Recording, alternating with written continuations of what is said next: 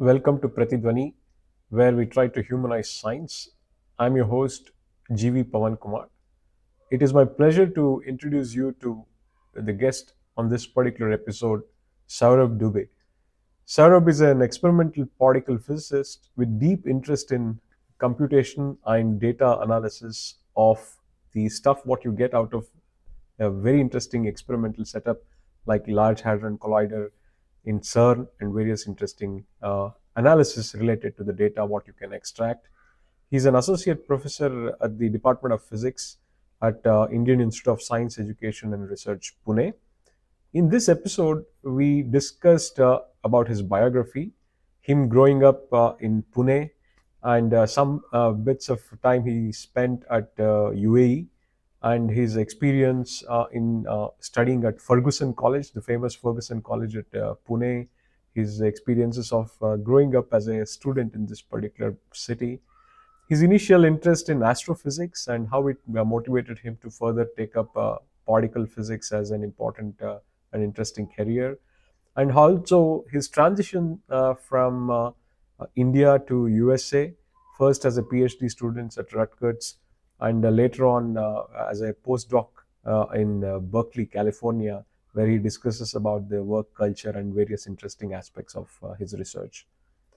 We also discussed about research in his own group, especially related to the search of particles beyond standard model, his association with the high energy physics community, specifically the sociology of doing science in large groups, which is an inherent characteristics of high energy physics experimentalist, which is worth noticing. We also discuss about his thoughts on contemporary research, specifically his foray into machine learning and computational physics, and how he is blending these emerging research trends with high energy physics, especially experimental particle physics. And it's very fascinating to hear about that. We further go beyond the research and discussed about his outreach activities, where he does very interesting programs related to science outreach, both in English and in Marathi, and his involvement in initiatives such as iRise and MS-DEED, and also his broader perspective on doing scientific research, where one can also include uh, various different viewpoints from a diversity perspective, including gender equality, and also looking at the situation and support system for research scholars and how to improve them, how to interact with them, etc., etc. There's also a very nice segment in Marathi where he explains his motivations and interest. It's very interesting to hear Saurabh speak Marathi, and you will gain some very interesting insights. We also discussed about his other interests, one of them being reading, where he is a big kind of a, reader of Asimov's work, and he also recommends some very interesting books. And also he is a very nice sketcher. He does a lot of interesting stuff, also photography and various different kind of initiatives he has taken in the past few years. Finally, we end with a discussion on future directions, in what way he would be evolving his own research and outreach activities, which is interesting to hear. Saurabh has been my colleague at the physics department at ISA Pune for almost now 10 years. And I always felt that he's one of the most articulate and engaging colleagues to discuss not only just science, but also things beyond science. Saurabh is not only just a scientist, he is a humanist, which means that he deeply cares about the people around him. And you can see the kind of goodwill he has gained among students and colleagues over the decade. I hope you will enjoy this particular conversation where we try to humanize science with Sourabh Dube. Hi Saurabh, welcome to Pratidhwani, where we try to humanize science. I'm so happy that you are now here to be my guest, and welcome to Pratidhwani. So this is I've been hearing a bunch of these podcasts already, and this is really fun. I'm really looking forward to interacting with you here. Super. I think this is a great idea. Super. Thank you. So Saurabh, tell us about your biography, growing up. I assume in Pune, and tell us all about how you became the scientist, the experimental particle physicist. So this is interesting, right? Because when we talked about that I should do this thing, I also sort of look back a bit. It is true, I completely identify as a native Punekar, and this is my thing. But it turns out that there are roughly like four parts that I can sort of split my life into, because I actually grew up in the Middle East. My dad was a civil engineer. Oh, is it? Okay. So he used to work in Sharjah, Abu Dhabi, and so on. And you'd be surprised to know. So he was one of the, I mean, so his company, and he was also one of the people who helped build the Sharjah cricket stadium. Amazing! I didn't know this. He has all these pictures with these cricketers, and remember the time when Javed hit his six and whatnot. Yes. So we were actually in Sharjah at that time. So roughly about 8-10 years I was there. The next 10-12 years I was in India. The next 10-12 I was in the US, and now these last 10 years I've been here at ISER. So it's interesting that I still do identify myself as a Punekar. You know how you get attached to cities. So usually that's how it goes. So, but you were born. I was born in Pune, and then when I was about 1, we moved there. I think there are a lot of things that now I think I were shaped because of I grew up there. So, for example, for the longest time in school, I had to learn Arabic. I don't actually remember any of it, but it was there. Also, the social studies. So, it was actually an Indian school. Okay, so it's a CBSE Indian school. It was called Sharjah Indian School or Abu Dhabi Indian School, one of these places. The social studies, along with other things that I don't recall, did actually have the life story of Prophet Muhammad, for example. Wow. So all of his, how he grew up and his flight to Medina, and all of that stuff, we had it, which is interesting because then when I moved to India, I actually sort of, in Maharashtra, Shivaji is a big thing. So, every 2 or 3 years, there is that history comes out. I learned that a bit later than a lot of my peers. So that was an interesting thing. Very interesting. Very interesting. So you're now kind of already in Sharjah as early as, let's say, in your second or third year of your birth, or what? So I moved. We moved there when I was a year old. Oh, okay. And so from then till I was in 4th standard, I was there. So most of it in Sharjah. My brother was born there. And then like 2.5 years in Abu Dhabi. Very interesting. Very interesting. So now and then later on, you kind of moved back to Pune, or did you go anywhere? No. So then my dad a bit later, but me and my mom and my brother, we moved back to Pune, and actually we moved back in the middle of the academic year. Wow. And so I have these. Traumatic is a big word, but they are sort of memories of my dad was here, and we were going around Pune trying to look for schools. And it is interesting now that we work here. So just for context, Loyola School is down the road. Yes. And I vividly remember interviewing at Loyola. Like, this is a 4th standard kid, right? Yeah. They interviewed you, and then they actually, fair enough, they said that we can't admit you now because this is like November. Half the year is done, and so on. Okay. And so it took almost a month to find the right school. And I remember at the end of that month getting a bit stressed about it. Initially, when we moved back, it was quite happy, right? You don't have school. It's okay. Something will work out, sort of a thing. But a month into the process, I was starting to get a bit worried about, feel that, you're not part of school. People are saying no to you. And you get a bit worried. Actually, that sort of ended up being a very, very crucial and important thing. Because so I ended up in this school called Bal Shikshan Mandir. Now it's a reasonably fancy place. They have a management school there and whatnot. It is associated with the Maharashtra Education Society. So the same that has Abba Sahib Garwal College. It's the same society. They used to have a Marathi medium branch in Deccan, and then the English medium had just started up. Now the school building was really old. It was really new. They were still constructing it. The ground floor was not finished. The staircase was not painted, and so on when I started there. While it seemed that it's like a step down in life from a better school, it turned out that the school was very small. So there was only one division per class. Okay. And the division was maybe 50 odd students. And I mean, all teachers are really exceptional. But, I like to think that the 2 or 3 teachers I had were really, really influential and exceptional. And that sort of helped a lot. there are a lot of silly things. Like, so when I moved here, for example, for some reason, when I was in Abu Dhabi, my school bag was actually a briefcase.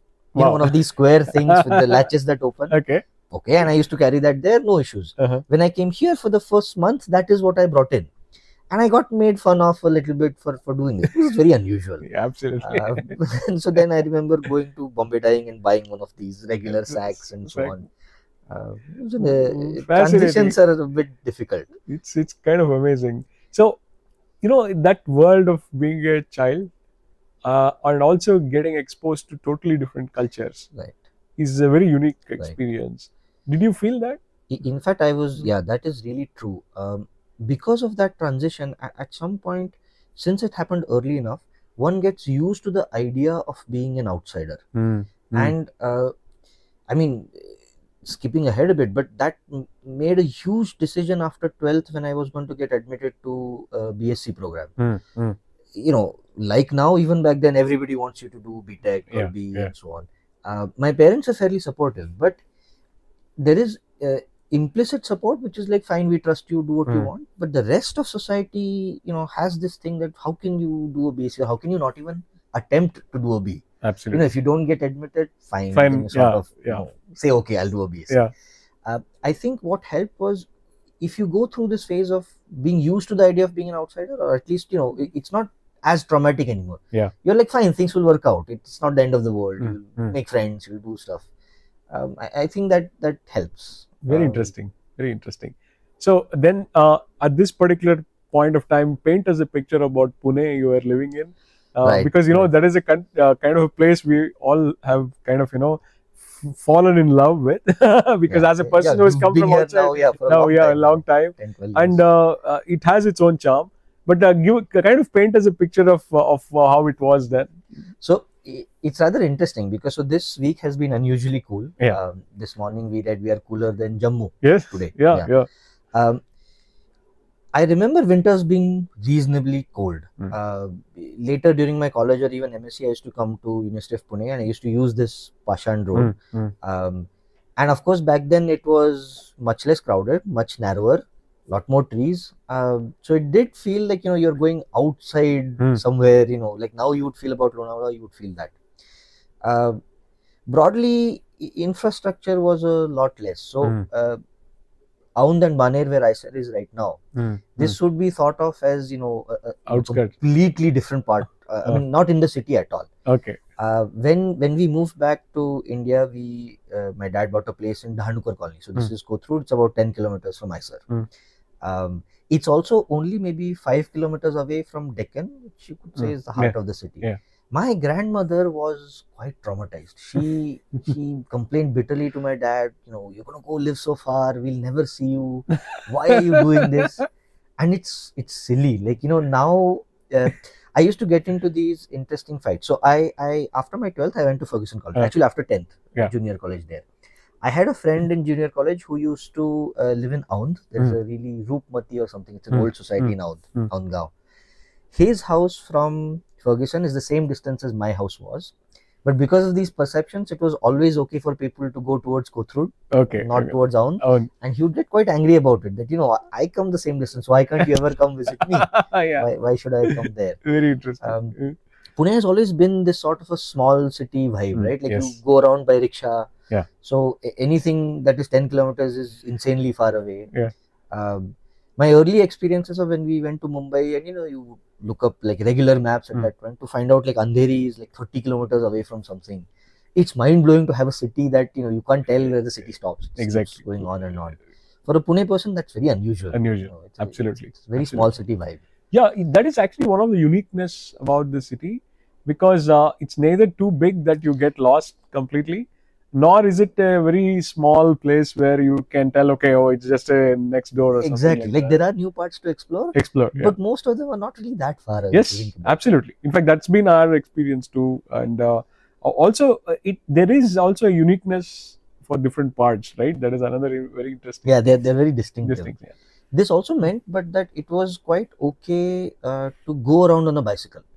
So now I'm also a bit more, say, protective of my son, but certainly for me, through school, in 5th or 6th, I think I started to go around by bicycle, and then it was quite okay to for my mom to let me go wherever I thought. Nice, nice. So the only limiting being how long I wanted to go on a bicycle, as opposed that's to the only kind of limitation. So this is also roughly around maybe 80s, late 80s. We are talking about late 80s, mid 90s. Mid 90s. Okay, okay, mid 90s. Yeah, that's the thing. So which means that it is also a time when the economics is kind of gradually changing in the country, because one could really see that there was a lot of difference. Also, me growing up as a 80s kid and was transitioning into 90s, that cusp generally is felt. Yes. Although one can actually reflect upon that in a later stage. For example, very simple things like even bicycles, right? You would actually see only certain brands, right. As things change. The old Atlas thing. Yeah, exactly. Then BSA SLR came, and then Hero came, another kind of thing, because that is the first kind of exposure for a kind of an economic change. Because even then the two-wheelers had not really emerged, although Pune really is one of the main places of that kind. So how was your experience? Did you feel that kind of change? Of course, you had already seen it abroad. Exactly. So moving back, that actually was a big change for me. So I actually love television. We'll maybe come back to it later, but I love sitcoms. But the transition there was, so I remember my school used to be a day school, so 8 to 3 or something. And I would rush home. At 4 o'clock, there would be cartoons on TV. Of course, they would be started by the 4 o'clock prayer. So you had the mosque prayer, and then you would have Tom and Jerry or something stand up.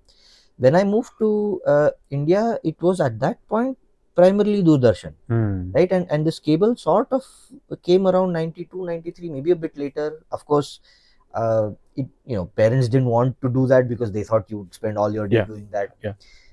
It was around the 96 World Cup or a little earlier where I could finally convince them enough that, okay, look, all the matches are there. You have to buy this. Exactly. So, since we are actually talking on 28th of October, as the World Cup is going on, even now, it's very interesting connection, because most of our lives actually can be matched with the World Cup schedules, right? Right. You remember each one what you were doing at that time. So, absolutely right. Very, very fascinating. Very fascinating. So, so the foundation of you kind of getting interested in science, in fact, that is something of very high interest to me here. How was your kind of background in science growing up, both at UAE and in Pune? So I don't remember especially science being pushed as a subject in UAE. I mean, I was interested, but more or less at that point, English was a big thing for me. I like to read. So even then I used to try to read a lot of books. I actually like maps quite a bit. So I love atlases. I can stare at an atlas for an hour, and that's very enjoyable. So till I moved to India, even a bit later, till 6th or 7th, I hadn't really thought of science as necessarily a career. One of the things that you would also perhaps remember this, but maybe it was Maharashtra board. In the algebra and geometry of, say, 7th, 8th or 9th standard, at the end of the book, there used to be problems that you're supposed to solve. And they used to come in 4 groups: Group A, Group B, Group C, Group D. Now, they were meant to go up in scale of difficulty, with A being really easy and D being so difficult that they will never come on an exam. And so I remember me and my bench partner and the 2 people in front of us, one of whom I ended up marrying. We'll come to that. So we would solve these C group and D group problems, and for the first time that was very rewarding. The idea that here is something challenging, as measured by somebody else, right? Because they are telling you it's Group D. Yes. So you think it's challenging. And then if you can solve a couple of those, you get this, hit of endorphin, like, oh, I was good at this. And there is a bit of a competition. There's 4 people, so different people trying to do different things in geometry or algebra. So I remember I was slightly better at algebra and my partner was slightly better at geometry. So that was the first time it showed, these things that you can imagine doing this for a living. Like, trying to solve intellectual problems. I mean, now that I'm grown up, of course, all careers have intellectual challenges. Absolutely. But when you're a kid, I think, you don't really appreciate as much as what does a civil engineer do, what does an architect do. So then that sort of pushed me towards the scientific subjects, because in school they tend to be more challenging. And my genre of reading is also science fiction. So roughly around the same time that this was happening, I discovered Isaac Asimov. Oh wow! Okay. And, so I read them out of order, but that really caught my fancy. To date, he remains my favorite author. Absolutely. In fact, nowadays to fall asleep, I've been listening to audiobooks. Yeah. I know the story. I listen to an Asimov story because then I know the story. I fall asleep. Wonderful. It's very nice. So these two things together sort of push me a bit towards physics more than the other sciences. The idea of being in a spaceship, traveling somewhere, and then from there you transition to learning about the planets and what are stars. Of course, what are black holes? You do the whole usual thing. Yeah. But I did read fairly widely. So aside from Asimov, I remember in the 10th standard vacation. So on Deccan, there is this lane called Hong Kong Lane. I think it's still there. And it used to have a bookshop of old used books, new books, all of it. But it's a small sort of cubby bookshop.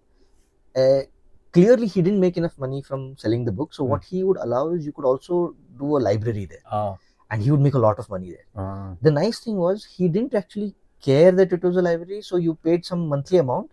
He didn't care if you changed the book once a day, twice a day, whatever. As long as you want, you bring the old book back, take the new one. Nice. And he would let you do that. Nice. And in that summer, I read a lot of books, mostly science fiction, but I don't know if you know. So Robin Cook, yes, writes about these medical things. Yes. John Grisham's Law. Yeah. But the nice thing is, if you read a lot of them in a small period, you start to see these patterns. Like I read the 5th Robin Cook, and then I was like, okay, I know what he's doing. You sort of sense the pattern. Yes. John Grisham with the law and so on. Yeah. And that's when it sort of really drove home the fact that of all of those things, I enjoyed the science descriptions a bit more and so on. Nice.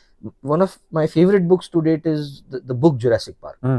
So what I like about it is that Michael Crichton, all of his books are in movies and whatnot. He blends science where there are facts along with like fiction. And you can't tell. And now maybe having worked in science, we have better markers for you can tell maybe this isn't really true or this is stretching the truth. But at that point, all of it seemed true. And it's quite fascinating.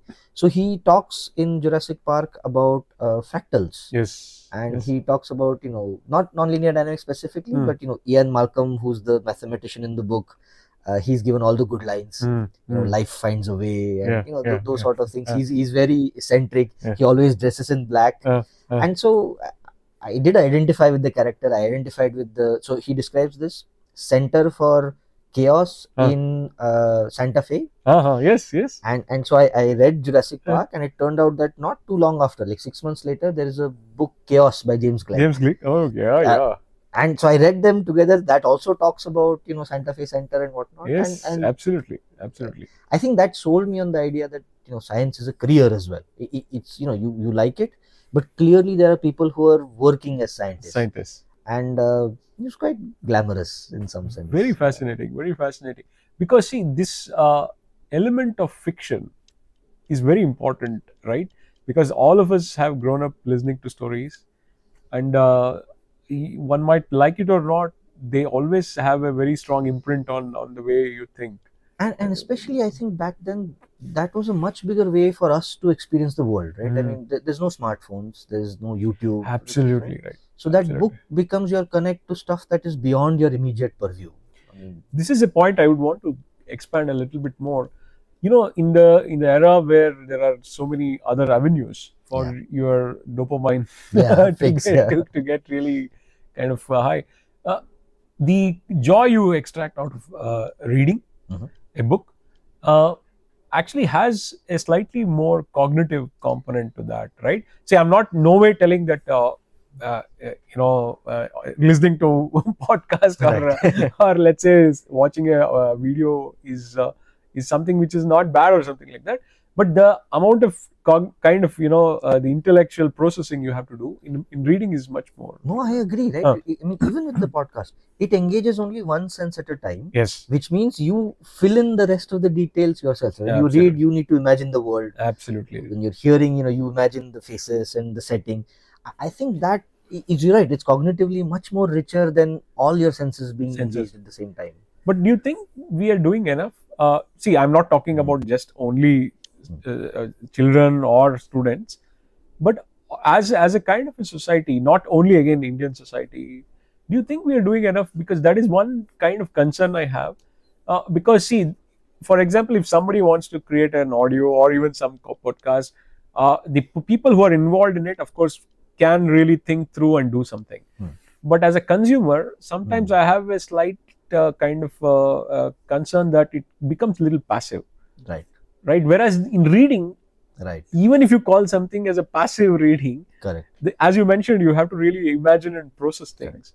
Do you think that there is more room for that? It's interesting because for the longest time, if somebody asked me what my hobby was, I would say it was reading. I remember many a times ignoring friends' calls to come play because I'm in the middle of a book and want to finish it. But lately, I find I don't read as much as I would then. And it is a bit concerning, like in the sense that I don't think any of us nowadays read as much as we could, should, and thus that leads us to not spend as much time, absolutely, sharpening the other things. Another experience I've had is also the process of writing. Sometimes actually is even more enriching. Sometimes I'm not anyway comparing any other things, but somehow if you are writing and if you're reading to write, it actually gives you a very different dimension. So is reading to teach. Correct. That is something all of us agree, right? Most of the time, our colleagues, all of us discuss about this. That teaching actually really brings in a lot. So when I heard like Santanam's podcast, I know he also writes. He also writes a bit. That's true, right? It's a step higher than reading, because now you need to create that world. And you need to worry about how somebody is going to read it. I think.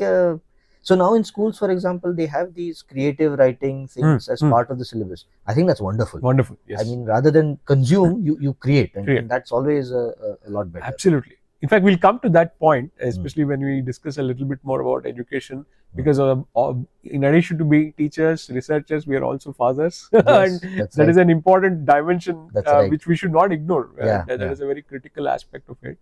But in this particular situation, then going back to your biographical kind of sketch, is that you are now getting exposed to this great fiction, and you're also simultaneously doing normal studies. How was your kind of performance in school, and especially I'm interested in high school, because we slowly will transition into higher. So one incident that was actually a bit all right. So in 6th and 7th grade, I didn't really score that well. And in hindsight, I don't know why. It wasn't that the material was difficult. There is some sort of intellectual, I think, laziness that creeps in. You don't pay attention. But I think it was the summer after 9th standard. So on Law College Road, there is this Aryabhat Academy. Yes. There is. I've heard about it. Maths place.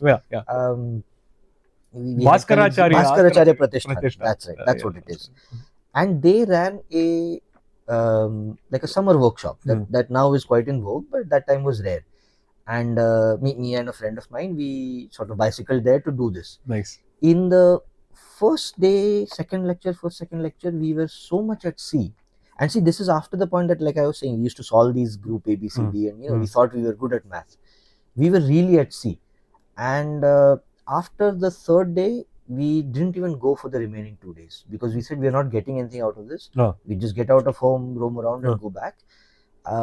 Which in that instant was fine, right? We made peace with the fact that, look, we're not getting anything out of this, no sense in sitting and spending the whole day there. But it did play a role in sort of me feeling that that's not good. Like, it's of course ego in some sense for you to feel that you should understand everything. But that did exist at that point, and it was quite it was a good awakening to have. That look, there's much more that you should do, you could do. So you can't be satisfied. I think that helped quite a bit. So then going on to high school, 11th and 12th, I was in Fergusson College for 11th, junior college as well. And like any big college, the transition is really quick, where now they rely on the responsibility being yours. Absolutely. Like the student becomes the correct. central point. Yeah. The faculty member is going to come and do something, but Yeah. it's not like school. They don't care, Yeah. how you learn and whatnot. That helped quite a bit, because then the freedom that I got there, I managed to sink into learning by myself. Read a book and learn. Yeah. So that was a good thing to do, which also meant that it's strange for us as both being faculty members here, but complaints of students about faculty not teaching them or not being good, I'm not as sympathetic, because I think that's a perennial problem. Yes. Rarely do you run into a faculty member who's actually so good that they change how you think. Most of the time, faculty members do their end of the thing, and you're supposed to do your end of the thing. Absolutely. And that's a really good skill to, I think, develop. Like you learn by yourself. Learn by yourself, and also see this becomes even more important given the fact that now the component of teaching and also the viewpoint of teaching has evolved, right? Because earlier, when we were also students, information was on a premium. That's right. Right.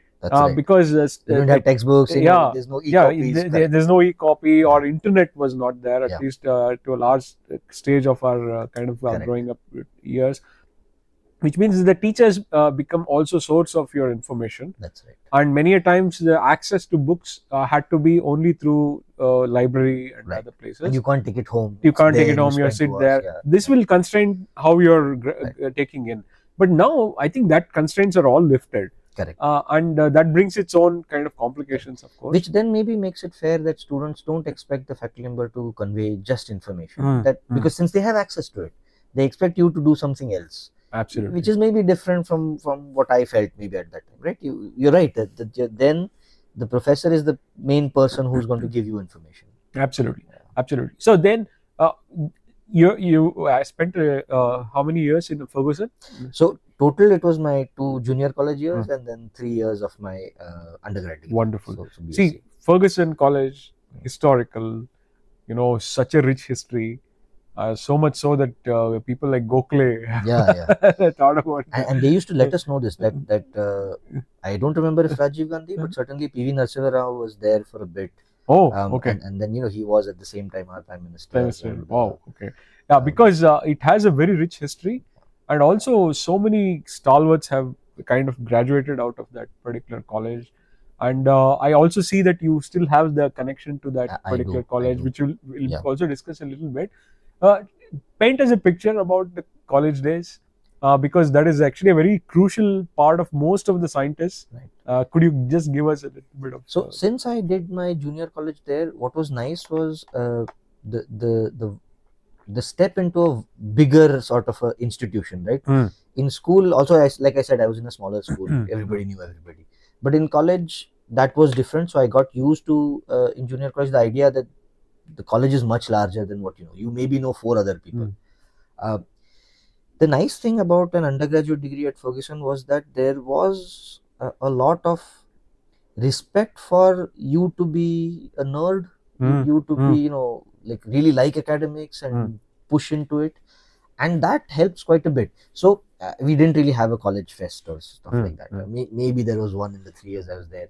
The first year of undergraduate, maybe there was a freshers party, but that freshers party was somewhere far away and cost a lot, so I didn't go. Okay. It was not in college. But the academic environment was, see, they didn't actually do stuff for you to, learn academically. But it was expected that if you have an idea to pursue something, there is support. Like if you want to be like the biggest physics nerd that there is, or you want to get into, how photography, how lenses are made. Nice. You would find somebody there who shared that interest, who was willing to engage with you on that and push you along. That is very important in any sort of a undergrad environment. Right? Like, it's the kind of things we try to nurture here. Absolutely. I was happy to have that. I think Ayuka, being in Pune, has always played an outsized role, at least in the physics. Absolutely.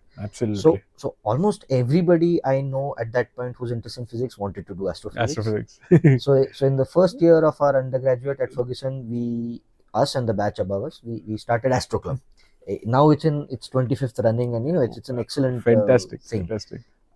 that helped quite a bit. So this means that you have now a set of like 15 or 20 kids who are all interested in science, all want to do the same things you want to do. So we had a Apollo missions to the moon exhibition. Wonderful. And so then every group of 3 people, you find out Apollo 10, you find out Apollo 11, make a posters. And these posters are like handmade, right? Like you print out the paper and you paste it. That environment was really good.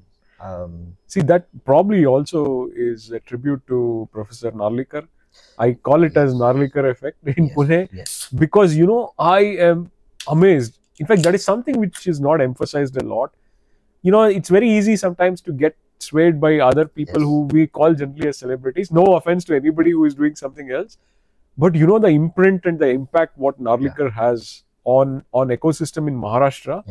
I went to a film festival, a science film festival, and one of the crucial elements was a story which Professor Narlikar had done. He had written. And they were actually kind of doing a reading of that particular story. And it's really, really one of the greatest impacts, which we sometimes don't give more emphasis on. Now that you say that, it is really true. Because of him, even outside, if you go tell that I'm interested in astronomy and Khagol Shastra, everybody knows. People in society know, and so they look at it with respect. There's no surprise at what is this. And this is him. Exactly. Him writing in Marathi, him writing in English. Exactly. Saurabh, this is one thing I would want to go a little bit further. He writes in Marathi. And of course, I'm kind of basically learning bits and pieces because my daughter is also learning saying. But I went to that particular festival and I could see the imprint it has on people. And if you start talking about science in their mother tongue, especially in their local language, you are not only communicating science, you are actually communicating scientific thinking. Exactly. Which is actually something which we badly need in India. Right? This is what I really like about the series also. Most of the time we think of outreach as, school kids, maybe college. That's not true. It's adult outreach, right? Like reaching out to society. Absolutely. Why shouldn't a lawyer be interested in what you do? And you deserve to know. Absolutely. No, in fact, this is something I discuss a lot. I've discussed with you also in the past. As you correctly mentioned, children are already sold on science. Yeah, exactly. The greatest enthusiasm is always among children for science because they know it's so interesting. They're also naturally inclined towards climate, kind of ecosystem, because that's part of their education. Exactly. They've been told about it. They're naturally curious and other things. As you grow up, you tend to actually deviate from scientific process of looking at things. I'm not anyway telling that people lose interest, but somehow it gets degraded as it other things take up things. Their prejudices, I think, set in a bit more because of life experience. Absolutely. So in that sense, your experience in Fergusson probably would have exposed you to very interesting kind of the plethora of ideas, right? So the year I was there, in my first year, Fergusson, along with a couple of other colleges here, SP College, which is a big one, and Garwari, they also started a diploma in scientific computing. Nice. So I actually have this piece of paper that says I have this diploma. Wonderful. Year and a half thing.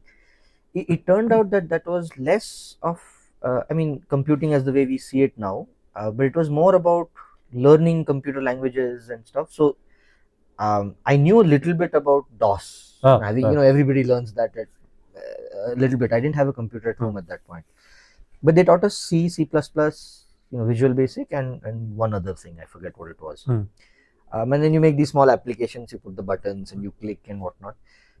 Now, of course, we all realize, and even I do quite a bit, that learning to program is also learning to think algorithmically, right? Absolutely. And that's the real thing. Like, I appreciate that quite a bit, that also happened concurrently at the same time. Nice. And it was, so the classes used to happen from 6 to 7:30 in the evening, and college used to start at 8 or 9, and I would at least go up there. I wouldn't say I attended all lectures, but I would certainly show up. So this ended up being a pretty long day for a significant amount of time. For 6 to 8 months, it was a very long day. So much so that, I'm a Punekar, I would bring tiffin from home or something, but because this was a long day, at one point I explored the local mess. Nice. So I would walk with a friend to the BMCC mess because they served better chapatis or something. I think that is, in hindsight, I don't think it was planned out that way, but putting in effort is really important. Like, many a times you sort of tend to think that this is very inconvenient. I'm already tired, I don't want to do this extra bit. But I think you have to push yourself. Push you yourself, do absolutely. these things, they play off in really good ways later on. Absolutely right. Absolutely right. That is such an important point, right? Because sometimes that even delta of an effort. Right. will Exactly. It's small things that add up. Yes, yes. So then, if I understand correctly, then you are already making a decision of going into physics when you are at Fergusson. Yeah. And it's the same thing, right? So Fergusson at that point, or even now, I think, has a system where in the first year you pick 4 subjects. In the next one you pick 3 out of the 4, and the last one you pick 1. That's your major. Yeah. So I started with physics, maths, statistics, and electronics. Nice. Many of my batchmates at that point wanted to do electronics because it's employable in principle. Okay, maybe it is. But I knew I wanted to do physics. The only real thing that came close to sort of seducing me away was statistics. To formally learn it, to see precision, and it's like a pure science, right? I mean, it is of course a pure science. Yeah. But it holds a lot of these things that how distributions of things behave. Very correct. Yes. That is not something that we necessarily learn in physics per se, right? Because at a higher physics we do when we have aggregates of things. Yes. But in the beginning you learn about one projectile, and you learn about F equals ma with one car and whatnot. Whereas in statistics they talk about you can't see things with just 3 or 4, but properties of bulk. Absolutely right. This is a very important observation. I assume that would have also influenced you to actually go into machine learning in particle physics, which we're going to talk later. But what you're mentioning is very important, and I would want to ask your views on this. See, we generally have a very strong kind of component of calculus at the junction of transition from school to college. That is one of the major kind of transitions which happen. I don't see that same emphasis given to, let's say, a statistical way of looking at things. In fact, now we are realizing it more and more that it is equally important part of math education, right? In today's world especially, right? Because most of our things that a common person would come across are statistical in nature. It could be election results. Absolutely. 2 out of 3 dentists recommend this toothbrush. All of that. I mean, an understanding of a little bit of probability, a little bit of statistics would go a long way. Absolutely. And it's a great training for a physicist. Right. It's actually on par with calculus as important in the modern world. Absolutely. So then you started getting interested in some part of physics then? It was always astrophysics. So doing this astro club, first year, second year, and I think to be honest, so this is an exercise I like to do with our ISS students now, so let the cat out of the bag. Can you name 5 subfields of physics, right? I don't think in my second or third year, maybe 5 I could have, but it's a lack of exposure. So you knew astrophysics, you knew that you can make a career at this. It is true that A Brief History of Time is written by an astrophysicist. Actually, that was the only big thing. Like Michio Kaku or Neil deGrasse Tyson are newer. But yes, it was always astrophysics, and that's what I thought. In fact, that continued. I even applied to PhD programs wanting to do astrophysics. I ended up at Rutgers, and for the first month there, I sort of tried to shadow a couple of astrophysicists, seeing if they'll take me on as a student. Okay. So that lasted quite a bit. Oh, is it? Okay. Okay. Very interesting. Okay. But so then that's an actually interesting thing. So after my BSc in Fergusson, I did a year of my masters in the university, but I got admitted to the PhD program. So after I landed up there, I was silly enough, for example, to volunteer to invigilate an exam for an astrophysicist. Okay. Because I thought that okay, that's a good chance for him to know me, and I can sneak a chat with him. Of course, it's silly because in invigilation, you're not supposed to talk to each other. You walk up and down aisles. So that didn't work. That was when at a departmental sort of tea or something, my actual, who became my advisor, Sunil Somalwar. So he found me, he said, come, let's have a chat.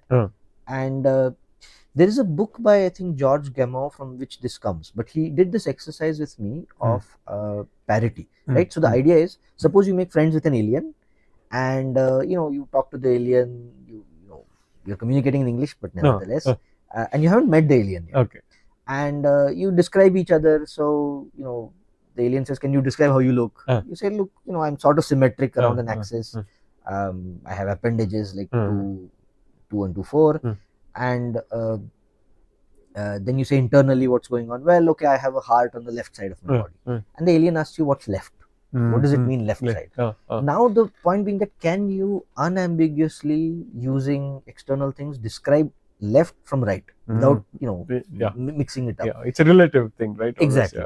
And so he had this discussion with me where he eventually successfully managed to describe parity and parity violation, which I really only understood much later. But at that point, he did demonstrate that there is an unambiguous way that nature decides what is left and right. It's not symmetric in the sense that you could just replace left with right. There are some things that pick one over the other. Then he asked me, so what do you like? I said, I like to code. I've done this diploma. I like quantum mechanics, Clebsch-Gordon coefficients, and so on. He says, well, you may not know it yet, but actually you will really do well in particle physics. So do you want to try working with me for 3 months? And I said, sure, let's try. I mean, to find a faculty member who's actually interested, that's already a big deal. And since he said 3 months, I knew it wasn't a commitment. Okay, I'll try. I just fell in love with it. I mean, the first 3 months where I hadn't actually thought of particle physics before that. You do the basics, right? Everybody knows what quarks are and, some of the brief history of time level stuff. But he was really good at giving me space to do some things and yet pointing out, you need to do this, you need to do that. That really sold me. Those 3 months is when I completely fell in love with saying I want to do experimental particle physics. Fantastic. For the rest of my life. Fantastic. Fantastic.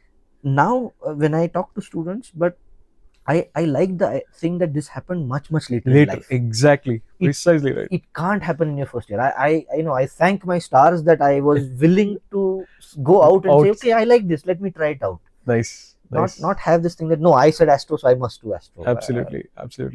In fact, if anything, that is probably the best way to really proceed all throughout your career in a way, to be open-ended. Keep doors open as long as you can.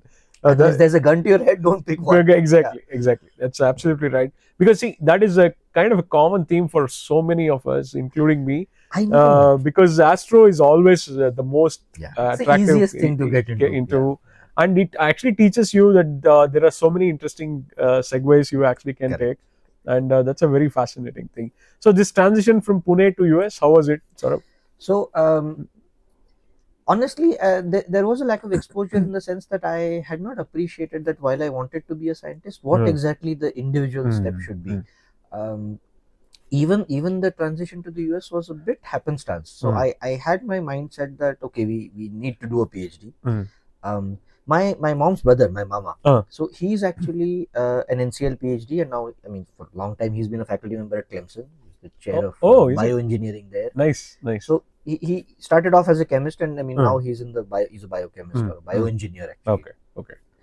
That helped because at least there was a template of what academic careers are like. There are things like a postdoc. Yes. There are faculty positions as opposed to scientific positions. But the discussion was not as clear, right? It's like, okay, you understand that yes, there is a way to earn money at this, but we'll figure it out when we get there. You don't need to worry about it now. The immediate goal was get into a PhD program. A friend of mine, so in Pune, there is this thing called Dilip Oaks Academy. He prepares all these engineering people for their MS applications to the US. And so with this friend, I joined up. I did the class, I took the exam, and it sort of just, happened. It just sort of drifted along. You say, fine, I'll do this next step, and I'll do the next step, and I applied. At that point, I was actually more interested in other things. So, Rensselaer Polytechnic, which is from where our Halliday or Resnick. RPI, right? Yeah, exactly. They had a Center for Origins in Life program. Oh, nice. And so, out of the places that I had applied to, this was actually one of my top choices. Like, I wanted to go to, it sounded fantastic. Yeah, of course. Like a physicist who gets to work on origins of life. I suspect a bit of it was coming from this chaos and that sort of world. But that's what I had really wanted to do. Then, of course, I got into Rutgers, so I said, fine, we'll end up there. See, funding is also a thing, right? Like you get into programs, you have enough money to support. So any place that's going to give you full funding is, of course, also going to play a role. Absolutely. But that was also a thing. Wonderful. So the American kind of way of doing science is something also very enterprising, and it is a different culture, not only in terms of living, but also the way you think what science is, Right. right? Right. Because I actually visited, or rather spent time only during my postdoctoral days. Right. Of course, I had gone to US for a short visit during PhD days, but there is some very interesting elements of that system. Now that you've spent such a long time, I'm going to also come to the Berkeley part, which is Right, also right. equally interesting. How was your experience, Saurabh? Because it actually opens up the way you're thinking, Right. because the way it functions as a system is also very different than scientific establishment. Right. Could you please paint us a picture? So one of the things that now, having been away from there also for 10 years, I think I sort of understand is that they do build up their own aura, Oh, but it works as a positive influence in the sense that, you join the program. It's a cliche to say that, Americans tend to present very well, and, Yeah. they do X and they show 5X, Mm, that sort of thing. But I think that's an unfair characterization. The right thing is that they build up the task they're doing and stress its importance. And this is something that we, maybe as Indians, now we do a bit better. But Yes. we traditionally tend to underplay things. Yeah, absolutely. And that's not nice. So, they work exceptionally hard. My advisor never actually told me that you should come in on a Saturday, but he would come in on a Saturday. And never ever has he ever brought this up when you come in. But you see him, you see other people who do this, and he'll have some fun. He'll come in only half a day Friday, go for a run, come back, spend some time. It convinced me that here is somebody who likes what he's doing. Right? Exactly. Like, this isn't a job. He's pursuing this because it's his baby. Absolutely right. You absorb that message. I think that's quite wonderful to see. It's no longer thought of as a chore that you come into work, or I have to do this on a Saturday. No, he's there by his own choice. Exactly. He wants to answer this question. So important. Such an important point what you're mentioning, because that drive is something great about American system, right? You would see that most of the places, probably that is one of the reasons why they have done so well. Right. I mean, I agree. I mean, of course, we all know that the system has issues. Of course, being underpaid and too few faculty positions and so on. Yeah. But nevertheless, what you said, the reason for success is that they take it quite seriously. If you take excellent people and you push them a little bit, then you get really good stuff. And maybe that doesn't work for the whole population, but it does work for that subset. Absolutely right. That work well under being pushed. You're absolutely right. So, how was your experience in the grad school? Like, you would have to take courses and then build upon from there? Or? So, I had a year's worth of courses, and at that point, Rutgers had a qualifying exam, which was all the physics you've ever learned in your life. Yeah. And so, the exam was spread over 3 days. So, let me think. It was 4 problems each day. Wow. So, you solved a total of 12 problems.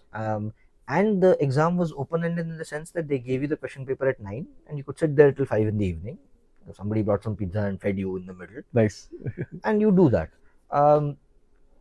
It was maybe not as hard as now I understand a lot of our Indian exams are. We are quite tough on students.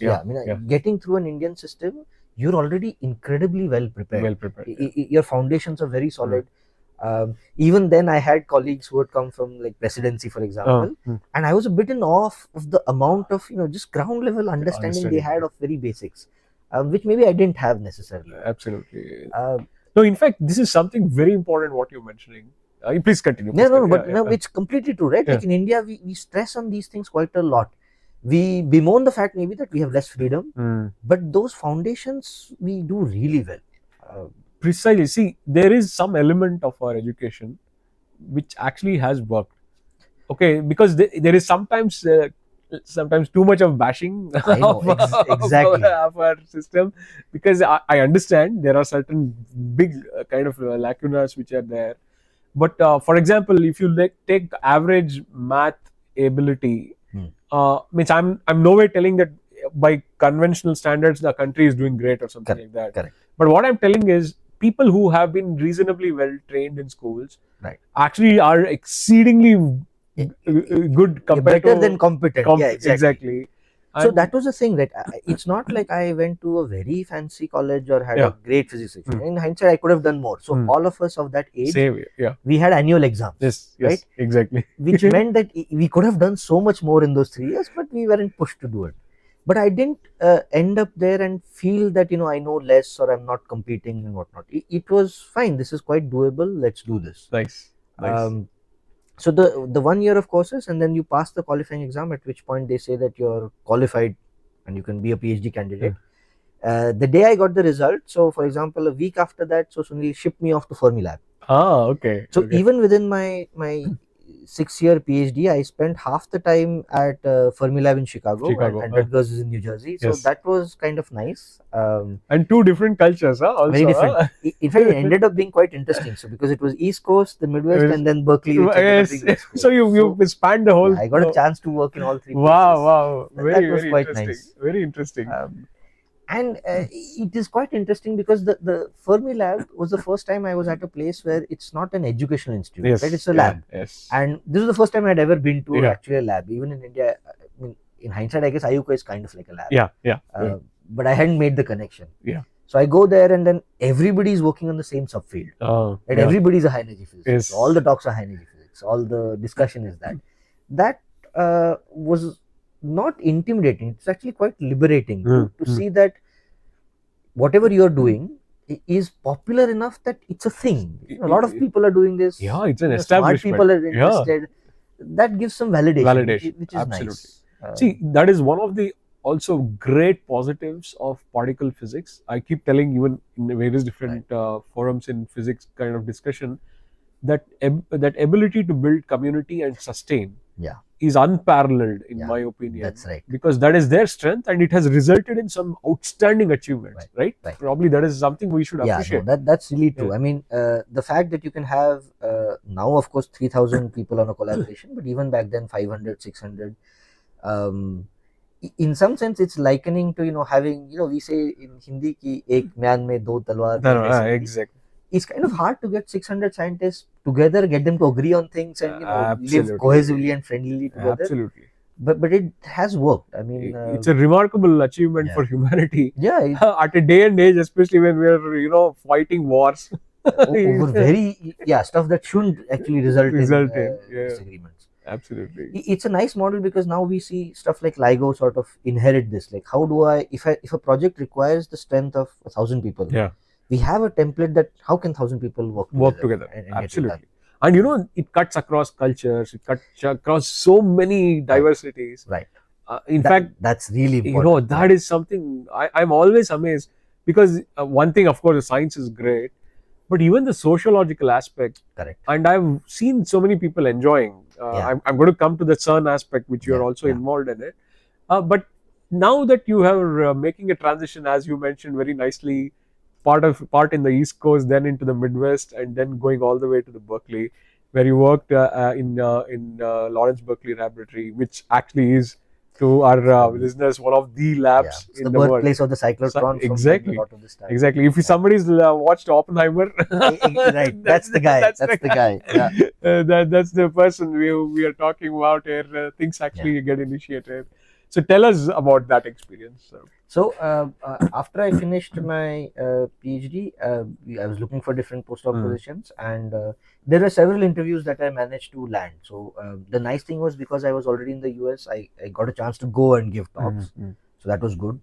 But after I had the Berkeley offer, then it was clear, you have to go there. A large part of it had to do with the fact that even historically, that was like the birthplace. They have a so many Nobel Prize winners there. Just the ability to spend some time in that environment, I thought would be quite grand. The interview, of course, went really well when I was there, but I'll share something interesting. So when I went for my interview, they put me up in a local heritage hotel. The hotel was really, really nice. But Berkeley being this and California, conserve things and whatnot, there was a small little sign in the hotel room that says, we like to conserve things, don't waste water, don't don't put your towel to wash if you don't need it to, which is very common nowadays. And then I go and turn on the shower is like a trickle because they are conserving water. There is zero pressure in the shower. And to be honest, for me, that's like a pet peeve, and it caused me to think that if this is true everywhere, then I'm not going to survive this. But it turned out that was just the Heritage Hotel, and that's a reason. Very, very interesting. Yeah.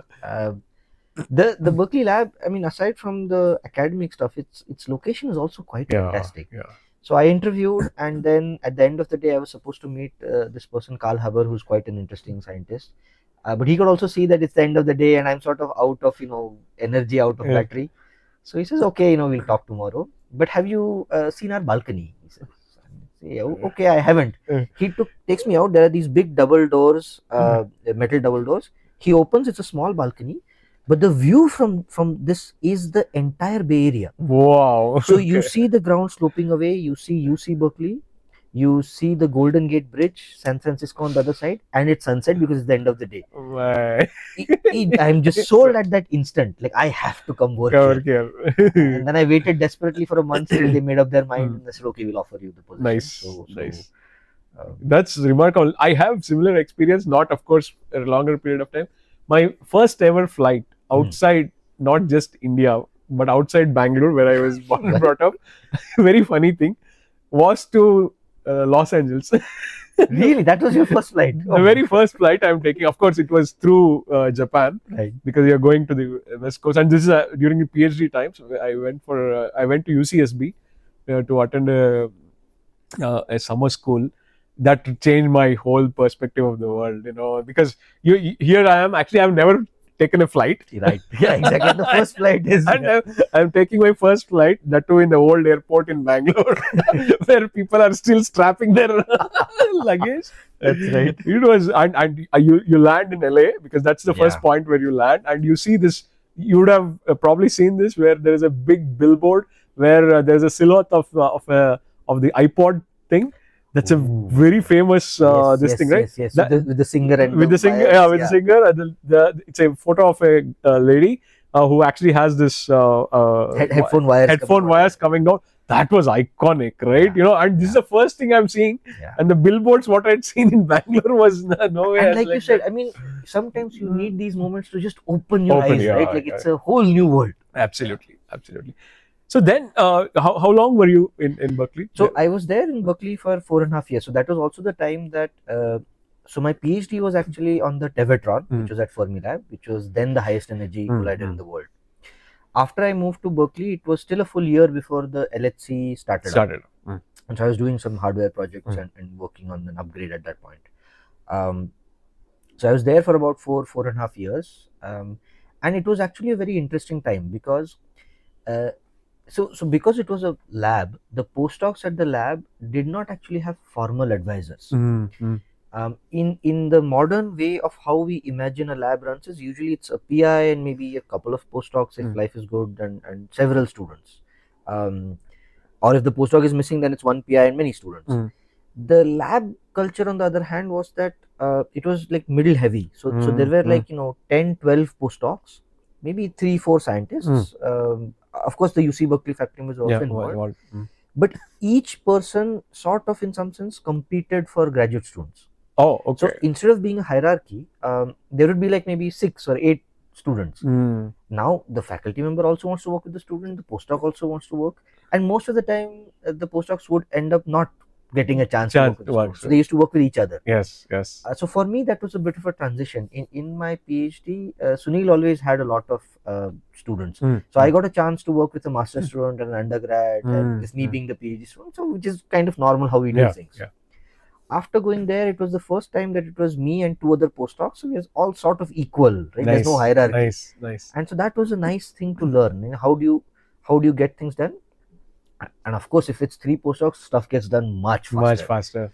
That means it's good for you, but it also means you have to perform better. Because you don't get that breathing time that with a student where, okay, learn this and come back. Here, everybody knows everything. So you have to move fast. Fantastic. Yeah. Which is kind of at odds with the California culture. No. And with due apologies to the Berkeley team, they are very laid back. So I mean, you could tell this between the East Coast and the West Coast. The first month I was there, Sven Vassen, who was a senior postdoc, of course very accomplished at that point, but I was new, and so he tells me on a Thursday, maybe 4 o'clock, that okay, I'm going to take a 2-3 hour break. I'll come back at night. I'm going to go surf. Okay. And it was really interesting. Really, Yeah. and on the East Coast, you could never imagine do this. Yes. It's not going to happen. And forget about Midwest. Yeah, exactly. That's even slower. In Chicago and other places, you're actually overworking. You're not going to be doing any of this. But that was quite nice. That they were laid back.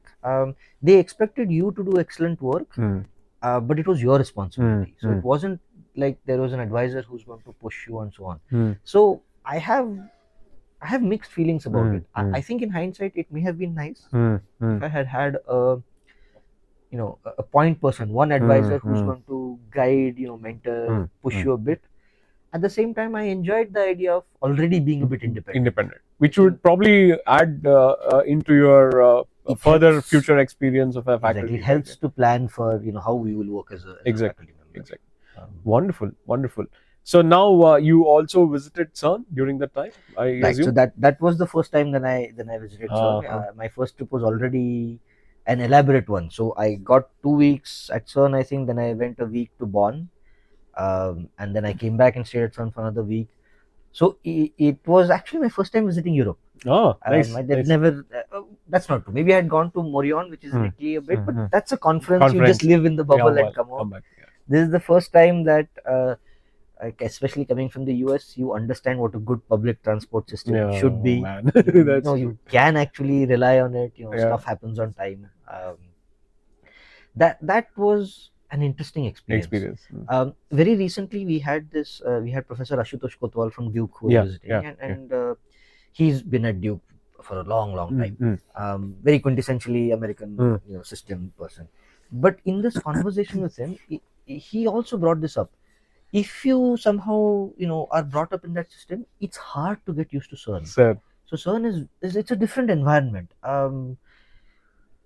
Of course, they work exceptionally hard, but somehow for a US person shifting into that environment, you feel a bit lost. Is it? Okay.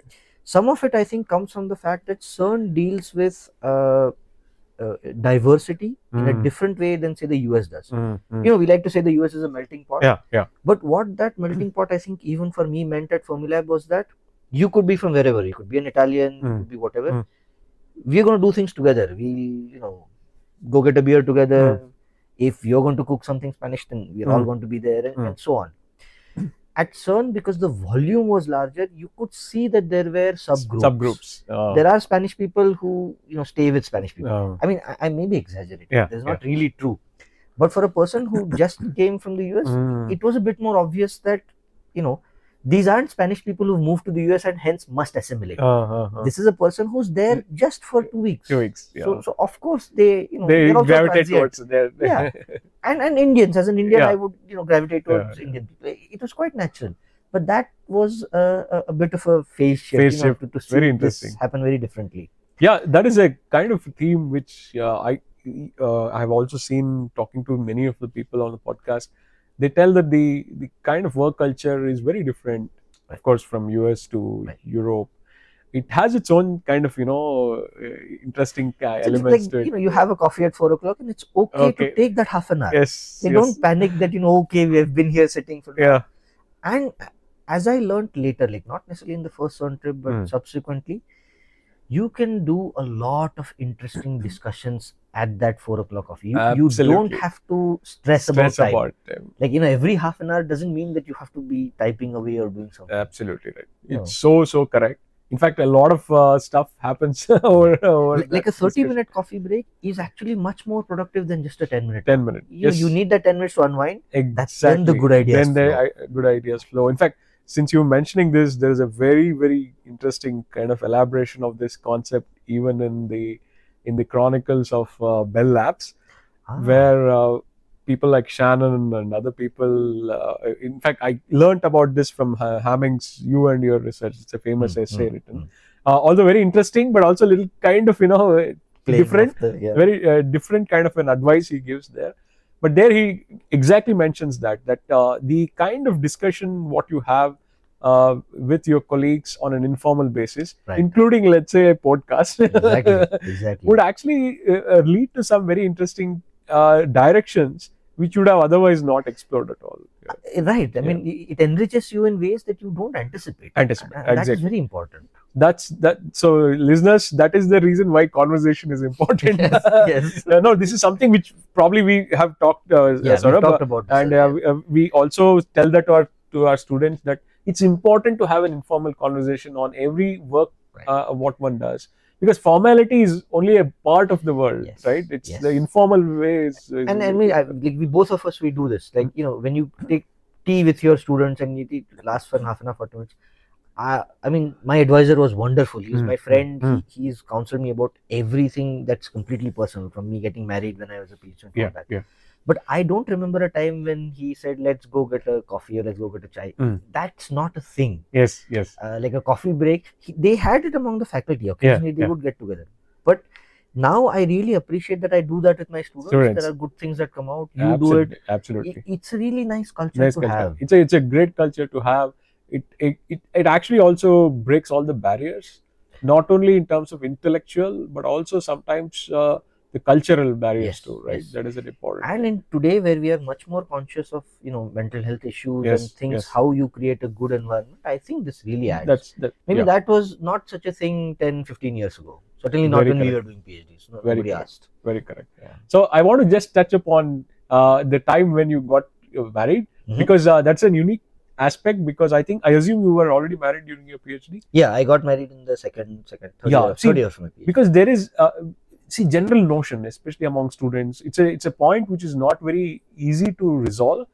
Because you can see, having worked with so many of our own students, it's always a difficult point, because that is another stress point for all of our PhD graduates, because they are at a stage of their lives, and more so, unfortunately, if they are kind of women, there is a lot of pressure sometimes. I'm not generalizing it, but from home and other things. How did you manage, Sourabh? Of course, you and Shraddha were already.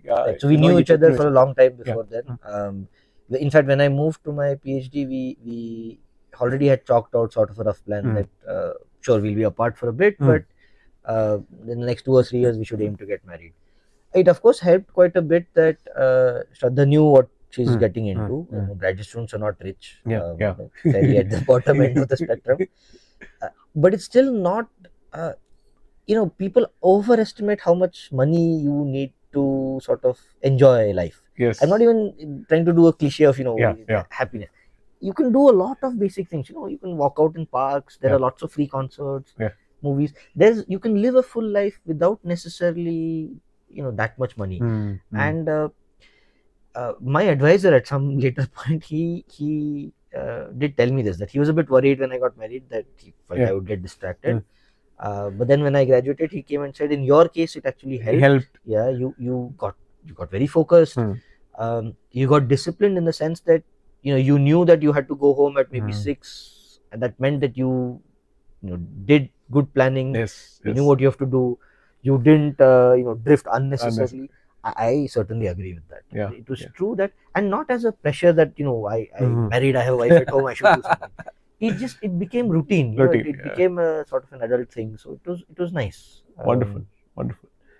Great. So now this is roughly about 2012-13 when you are now making a transition, I suppose, right? And your kids were already born, or no, right? So Arihan I had. So I had one kid in 2009. So he was 3 or 4 when we moved to India. Nice. And actually, I mean, I said Pune is a very, very interesting place. I mean, you were already here when I interviewed. But we had a new chair, Sunil Mukhi, coming in, and when I came as a guest spot, they put me in with Prasad, who's a solar physicist. So in his office, One of the concerns, so see, because I left after my BSc, I didn't get a real chance to experience the academic environment in India. In India, yes, yes. And so the only things that I would know would be hearsay. And as you know, hearsay is always bad. Bad, yes, you yes. only hear the bad. You'll hear only the bad things. Yeah. And so for me, I was a bit apprehensive about coming here and interacting. It's exactly the same environment as the US. Yes, or CERN. I mean, professional scientists are the same everywhere. They all worry about the same things. They're extremely driven. Yes. They all care about their research, and they're usually very friendly. Yes. I mean, and of course, Prasad is even more. Yeah, exactly. So Prasad and Sudarshan took me out to lunch that day. So I think that was, I mean, it had me sold on the idea. Nice. Being from Pune, it was quite natural to have this opportunity to work in Pune. Actually, it turned out that if you know Professor Jemis, who was the ICER Trivandrum director, yes, he had visited Berkeley and he had made a presentation about ICERs that have started in India. And he had shown a faculty hiring projection, which was, we'll do 20 this year, and then 25 the next year, and 30 the year after. And in the audience, being used to the US system, all of us were looking at that. Aren't you off by a factor of 10? Like, shouldn't it be like 2 and 3? And then he laughs and he says, no, I mean, these institutes are coming up. Yes. There's a lot of opportunity. Yeah. So that already had sold me a bit on the idea of ICERs and whatnot. Wonderful. Because see, that transition time, 2013, post 2010, the ICERs actually were coming up. And the final campuses were sort of almost ready. Yeah. That's a kind of very nice time. Great experience, because you literally are in a room and the whole institution is in the room. Exactly. And it was a wonderful ecosystem. I mean, it's an incredible opportunity to get in and try to influence and be able to build up something together. Absolutely.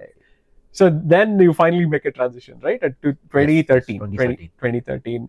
And how was it? Like, you were able to move smoothly because you were coming back to Pune, so your familiarity was good. So one of the things was, before I moved, there were a couple of other people who had also moved from the US to India. One was a friend from the East Coast. He's still in Pune. The other is so Professor Pratik Sharma at IISc. Oh, yes. He's an astrophysics. Yes. So Pratik and his wife Asha used to also be in Berkeley. He was a Berkeley postdoc then, so we knew them very well. He moved a year before me. I don't know if he explicitly said it ever, but the advice that comes is that don't think of it as going back to India. You're going to India. And this is true. When I was applying for faculty positions, I remember I had applied to a place so Sussex also had applied. I didn't get called for an interview there. But if you tend to think of the move as, as scientists, we are used to moving anywhere. Exactly. Okay, so you move to Pune. That helped quite a bit, because then you don't try to fit in this place with your imagination of what it should be. Exactly. You're quite open to the idea. You discover things. A lot of things we had to rediscover. All the restaurants are new. All the roads are new. Everything is new again. So absolutely. That was nice. Yeah. When I go back to Bangalore, I can't imagine where I grew up. In fact, that's a similar experience. Yeah. Absolutely right. Absolutely.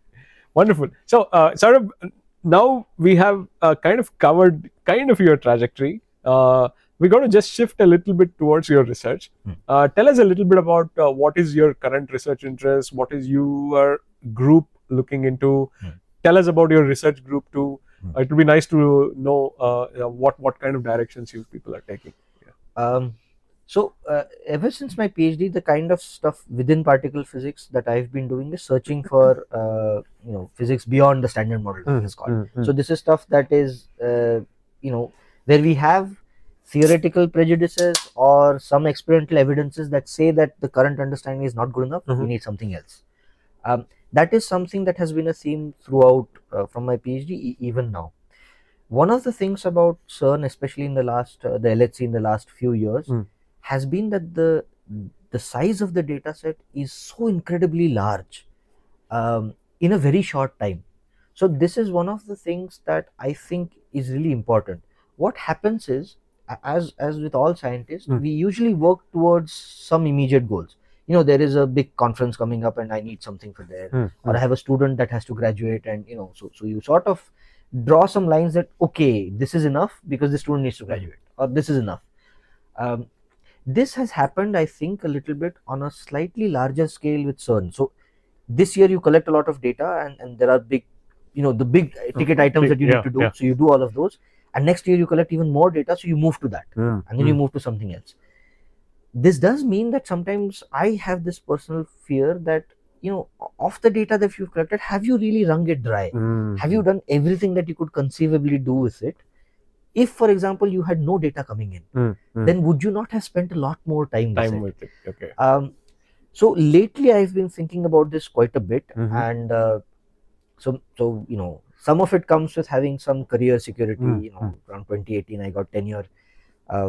Before I got it, I had imagined, I remember talking to you also about this. You imagine that nothing's going to change, but slowly it does change. Yes, and that security, I get it. Like, now you're quite willing to do something that there's no obvious reward. It's like, it's fine. This is a long-term plan. And you mean it. Like, you mean it, exactly. Yeah, no problem, 4 years. It's okay. We'll get there.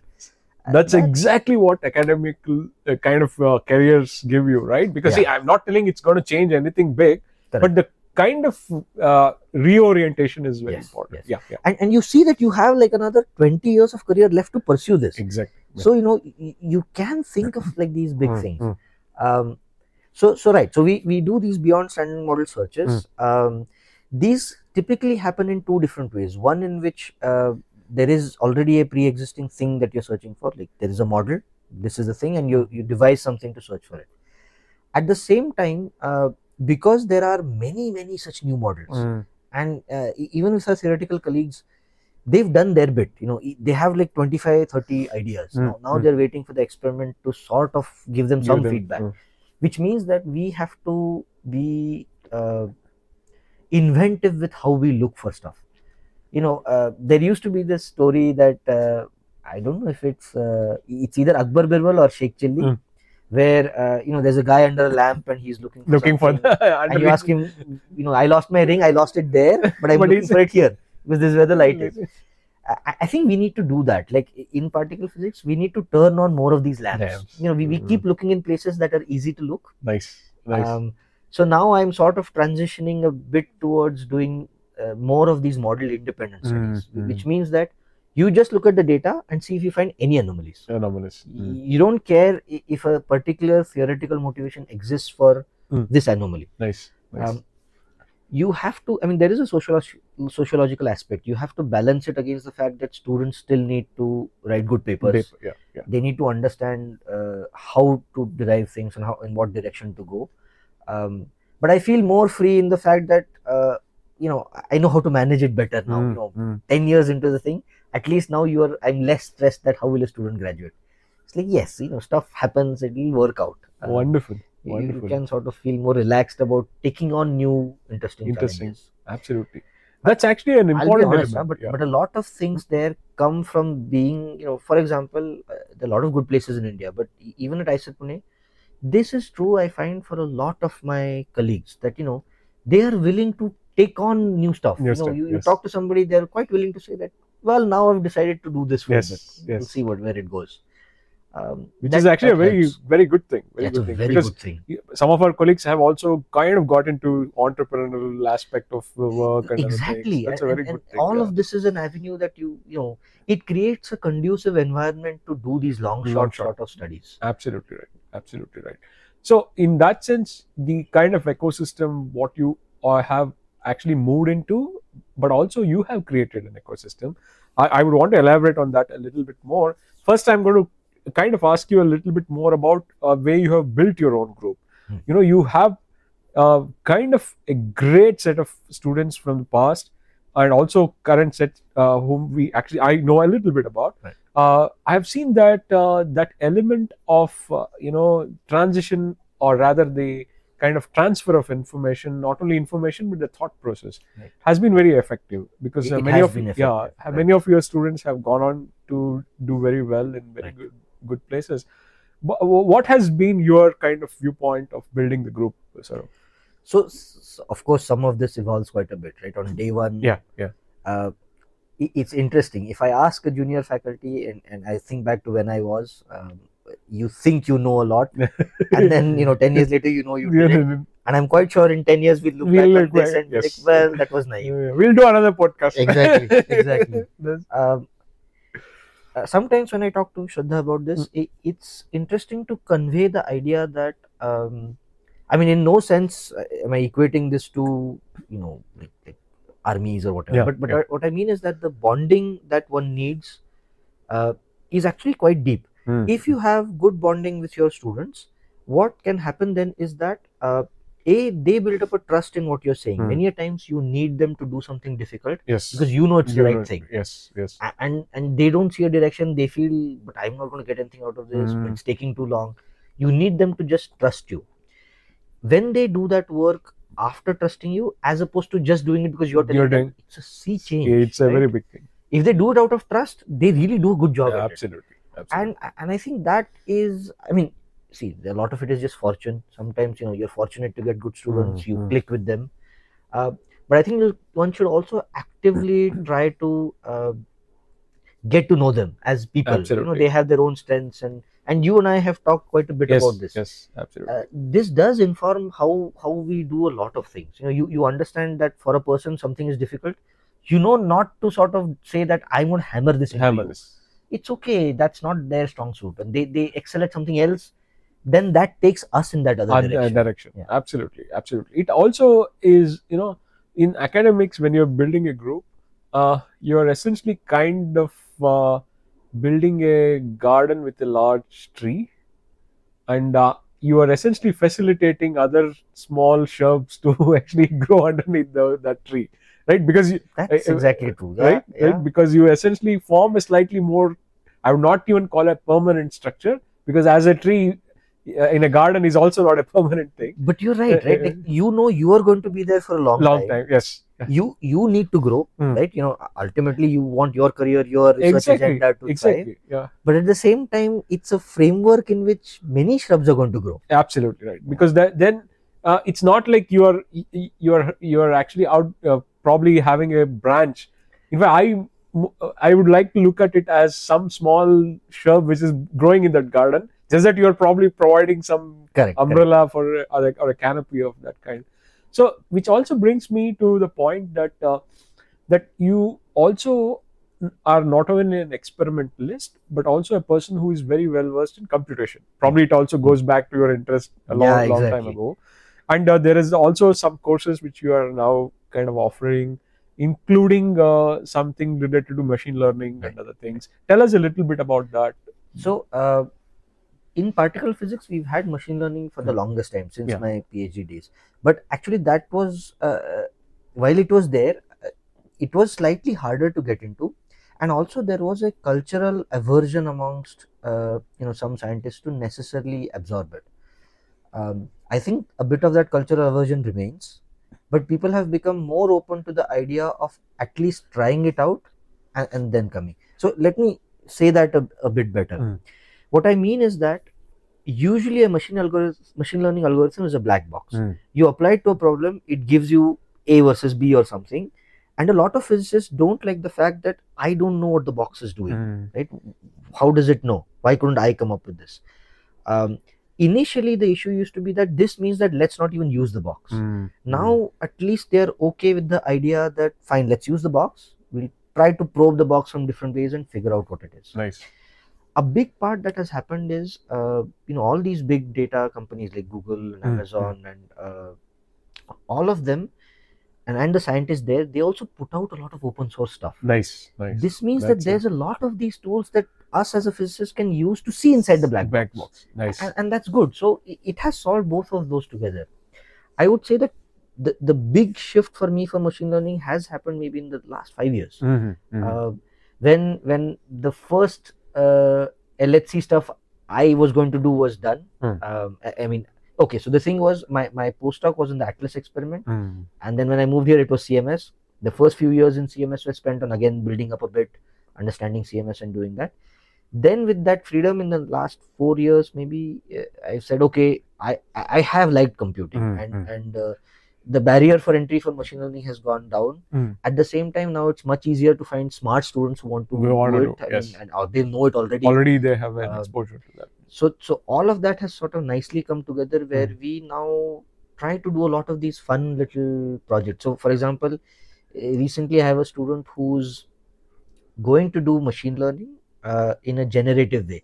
So you know this DALL-E, for example, where you give a prompt and then a picture comes up. It turns out that Skype has a native agent that does this. So I use Skype heavily with my group.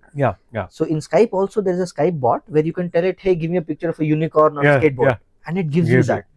Which means that it's become very easy to do this. It's not only like a big company that does this. So with this student, this is what we are working on, to have a generative way to do simulation of collisions. Nice. It's limited in scope, so it's not going to do everything, but the one piece that you want done well, it's going to do a lot of. And so this is a nice thing. Maybe it's going to go somewhere. Fabulous. So what element of training is required, Sourabh, for this kind of work? So originally, separately, I really enjoy training students in particle physics. I do a lot of these workshops and so on. Now I have a good set of tutorials or steps or whatnot to get somebody started in machine learning. Wonderful. In fact, so our colleague Sachin Jain has been wanting to do this. He's like a polymath. He wants to do everything. So he came and asked me that, how can I get started in this machine learning? So I sent him some stuff. I hope he finds it useful. Nice. The initial steps were an affinity for computers, and somehow the world does divide into some people who see, people will have mental blocks for various kinds of things. Sometimes some people have mental block to programming. If you have that, then it's a bit hard.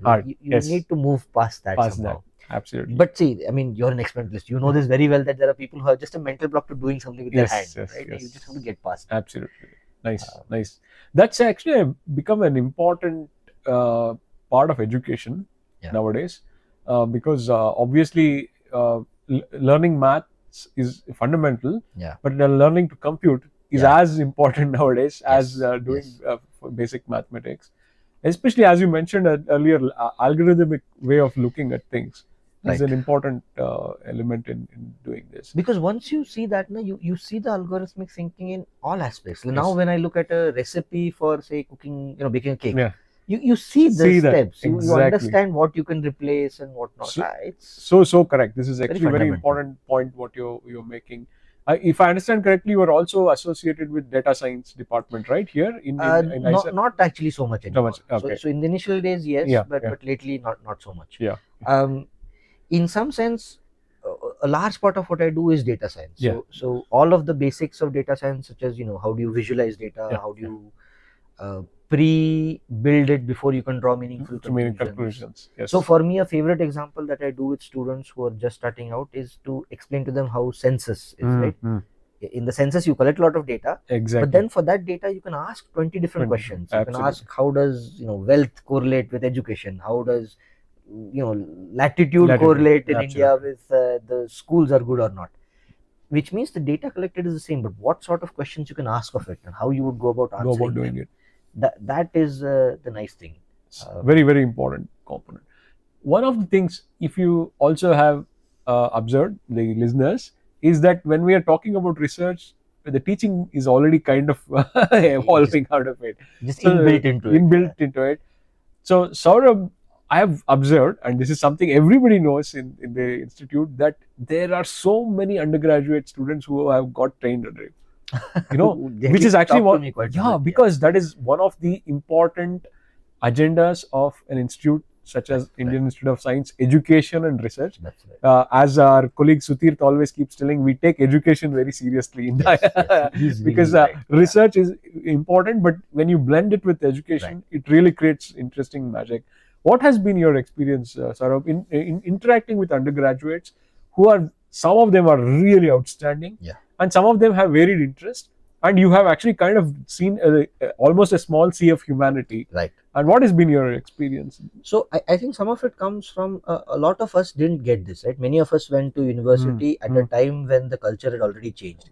We didn't see as much research when we were doing bachelor's, and it was all left to us. Absolutely. At a place like ICER, where we have a lot of these undergraduates, and many of them are exceptionally smart, lot of exposure, know what they want to do and are willing to take a lot of pains. They have like a full day, and then they'll still come and do an extra hour of work. For me, I think that has been quite rewarding. Like, as all teachers know, you talk to students, and if you see, you convey an idea to them, and you see the spark in their eyes, that is an incredible reward. Absolutely. And here we get the opportunity of working with very driven young people, and I think that is, if there are colleagues who don't take an advantage of that, I feel sorry about it.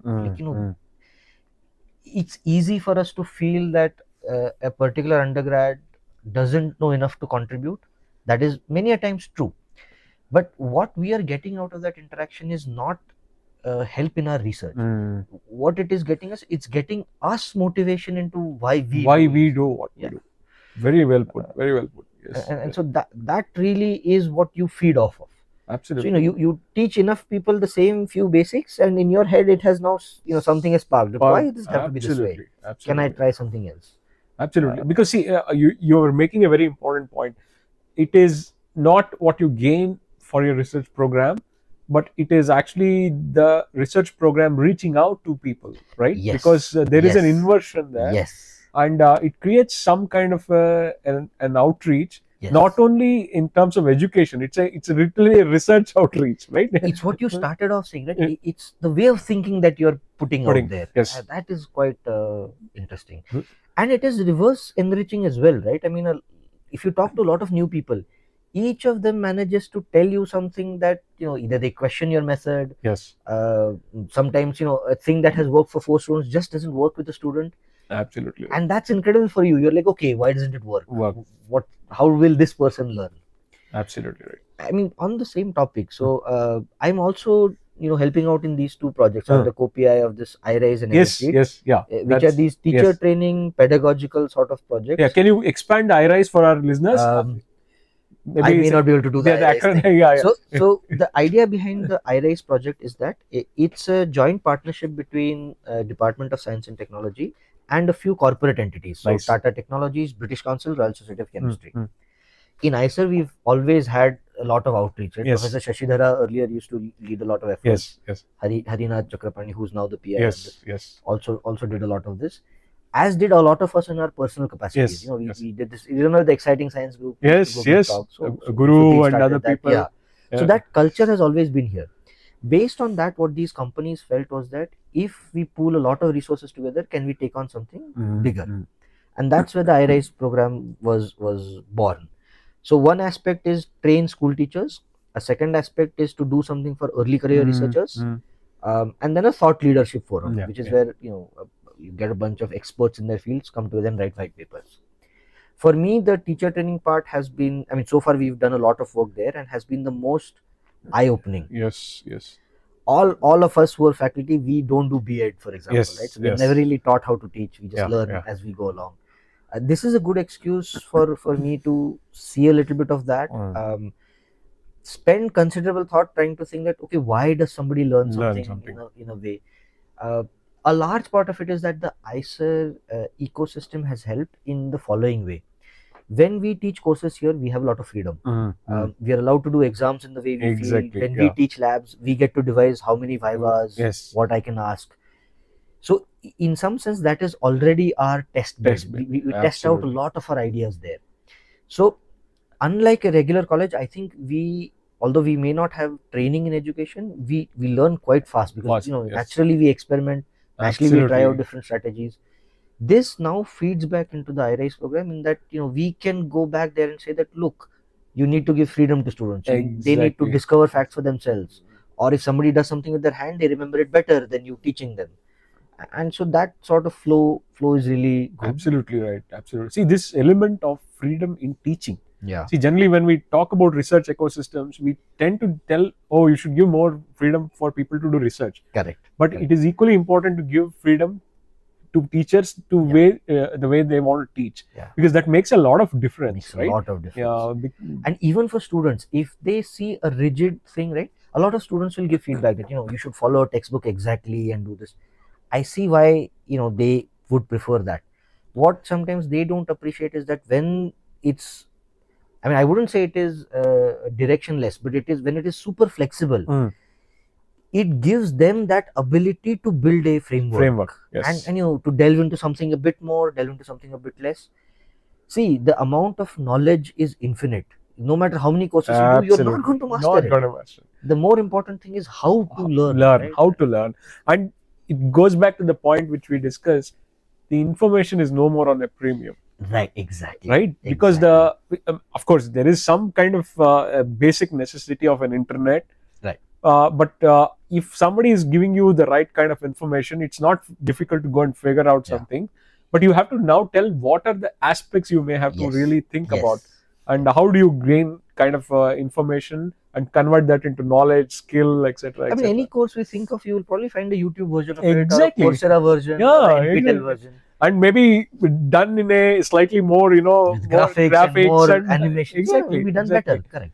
So our job has to accordingly shift a little bit. Exactly. There should be kind of a reorientation. Yeah. And in fact, ISER is a great place to experiment that kind. Right. And as you clearly mentioned, that the flexibility of where you want to teach your course is probably one of the most important elements. I think I assume even IITs and other places too also have this. Correct. But given that our numbers are not as large as IITs, and we don't have to orient people only to certain kind of aspects, it gives us a slightly kind of broader perspective.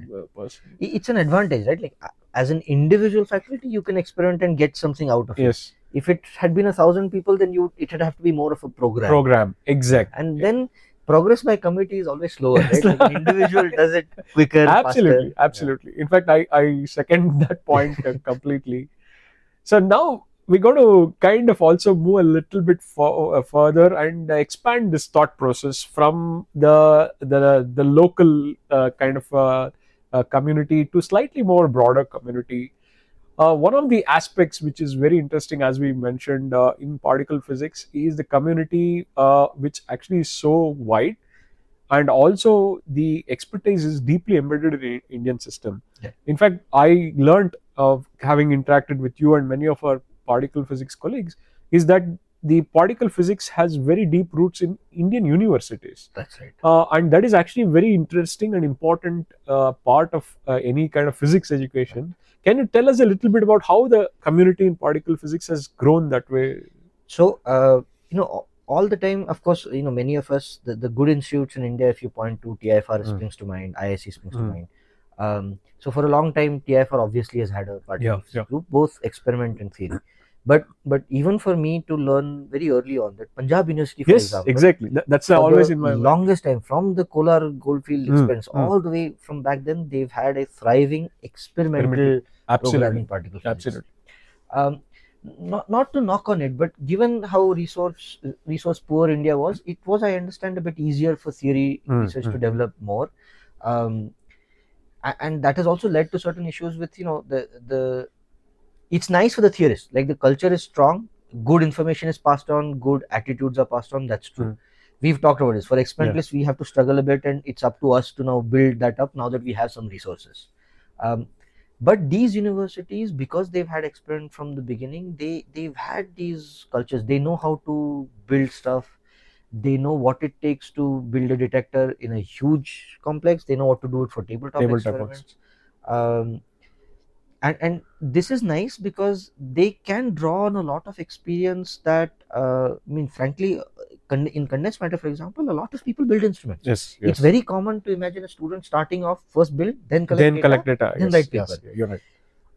At a place like CERN, for example, that is less true because data is coming in. To be honest, I am not sold on the idea that every individual needs to build a part of the detector, right? Because there are too many things to do. I've had students who, for example, have better orientation towards statistics, or better orientation towards writing better software.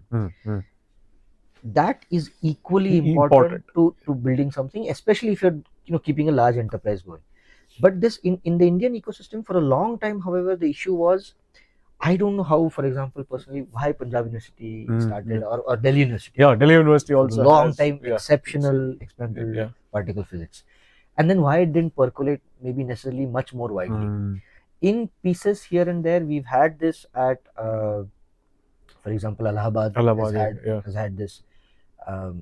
It has been there here and around. Calcutta University also, if I'm correct. Exactly. Now there is a nice little cluster there that is Sahai Institute and GCC and all together. At some point, I think what happened is there was enough money, and as well CERN was also coming up, and CERN is closer to India than necessarily the US was, which means you can imagine traveling. People have closer ties. Just broadly, I think the Indian science system has a lot of deep ties to like Germany, Italy, and traditionally for a very long time. It's time. Not only recently. And this is why having CERN there is very helpful, because now the collaboration is much richer. Absolutely. Back and forth, and that's very nice. So maybe around again 2008, 2010, 12, many more institutions sort of grew. Like it grew a bit, not exponentially, but certainly a factor of 2. It sort of was there. And with a lot of new places. So where that helped was that in a new place, usually everybody is new. So the management is new, the faculty member who's come is new. So they're quite willing to try out stuff. They're willing to not be bound by traditional rules that, look, we've never done this. Or look, this will be very difficult to do from India. The negative thoughts are less. People are like, okay, I used to do this wherever I was a postdoc, I'll do it here. Nice. And that trial is important. Absolutely. And they end up doing that. That sort of, I think, helped the Indian experimental particle physics thing grow quite a bit. Fabulous. So this part is actually the positive aspect of it. But if you also look at slightly more broader elements, there are two things I would want to emphasize. One is the participation of women in physics has been a very worrying thing. There's also statistics to back that thing. That is one kind of aberration which we may have to really, kind of look into. The second part is also the general support a young researcher gets. And I'm not talking about faculty members here. I'm talking everybody, about from students, travel money, postdoc, stuff. Freedom. So there is a lot of room for improvement. What are your thoughts, Sourabh? How means, of course, there is no one size fits all kind of solution. Neither there is a very straightforward, trivial answer to this. But what are your thoughts? Because it is an important question, I think so. And if you can give us a little bit about. So if I take the first part first about a broad lack of women in science, and I'm embarrassed to say this, but like for the longest time I would not have necessarily thought about this issue and given it any deep thought. It's only after maybe having been a faculty member for 2-3 years is when you actually see it firsthand. Why are there only 4 men here? And it's easy to start by assuming that I am not biased, my system is not biased, my processes are not biased. But if the end result keeps throwing up the same thing, at some point you have to examine that, okay, maybe you don't know what it is, but clearly something is amiss. Absolutely.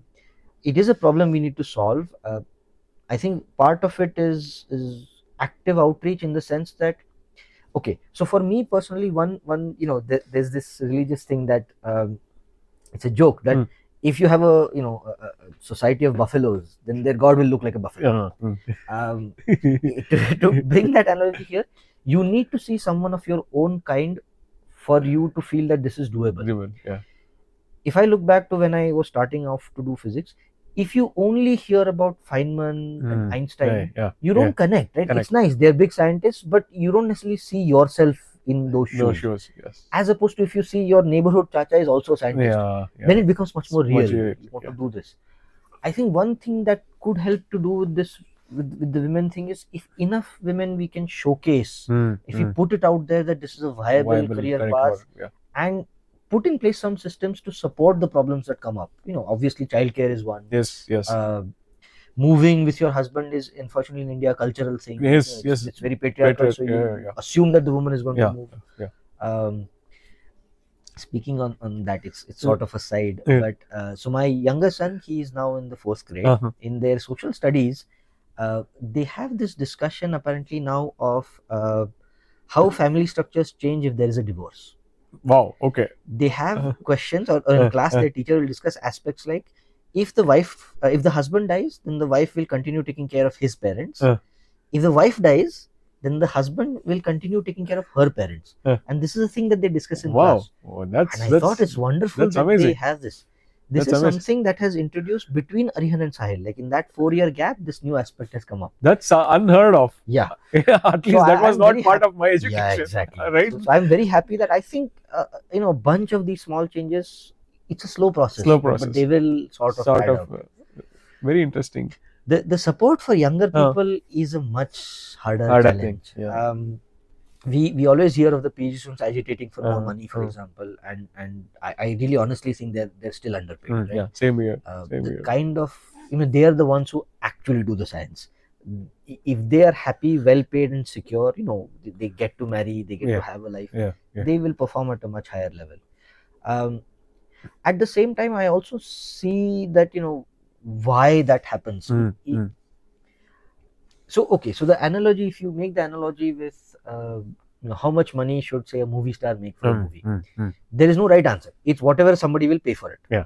In the same way, I think in our society, if a large part of the audience is going to much rather pay for a Arijit Singh concert than, say, pay for research, that's why Arijit Singh gets paid more than a researcher. It's because that's what the society at large wants. That means then that a large part is us doing enough outreach to convince society that this is equally important. Absolutely.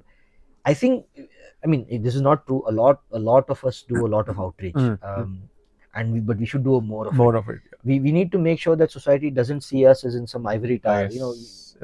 Our day-to-day stuff gets communicated to that particular part of it. You're absolutely right. And this is where stuff like this podcast is very helpful. Like you have to humanize science. It is it's people doing it. Yes. Yeah. In fact, one of the common elements, if you look at it, there are severe problems of young people working in science, not only in India. For example, if you look up kind of even coverage in Nature and science related to careers and especially US, example, especially the postdocs are undergoing huge amount of pressure. There is some element unheard of to have somebody do 8 years, 10 years of postdoc simply because there are no positions. No positions and other things. We are missing out something very, very crucial here, I think so. Even in Indian situation, of course, the problem still persists. More so at a PhD of student level. So one thing I'll say there is that I've had about 4 students graduate, 4 PhD students. 2 of them have now actually after postdoc have transitioned to industry. That's very. One is in the UK, so maybe that is less surprising because ecosystems there allow that. But one of them is actually in India. Now, because it's a bit data sciencey, it's a bit easy transition to imagine. But I think that is also something that will really benefit if more of industry, not in a specific sense, but sees the sense of what a PhD student brings to the problem. And if you can convince enough of them, that creates positions, I think, that help, right? Wonderful. That's actually an important part. See, this is a crucial element where the career options have broadened. Especially a person who has done PhD is expected to know how to think, right? That is exactly. Yes. I'm not telling others don't know how to think. Correct. Or taking a complex problem, breaking it down, and paying attention over a particular period of time, which is relatively large, and project level stuff. Exactly what you said. Take a complex problem, break it down, collect the data, keep thinking about it.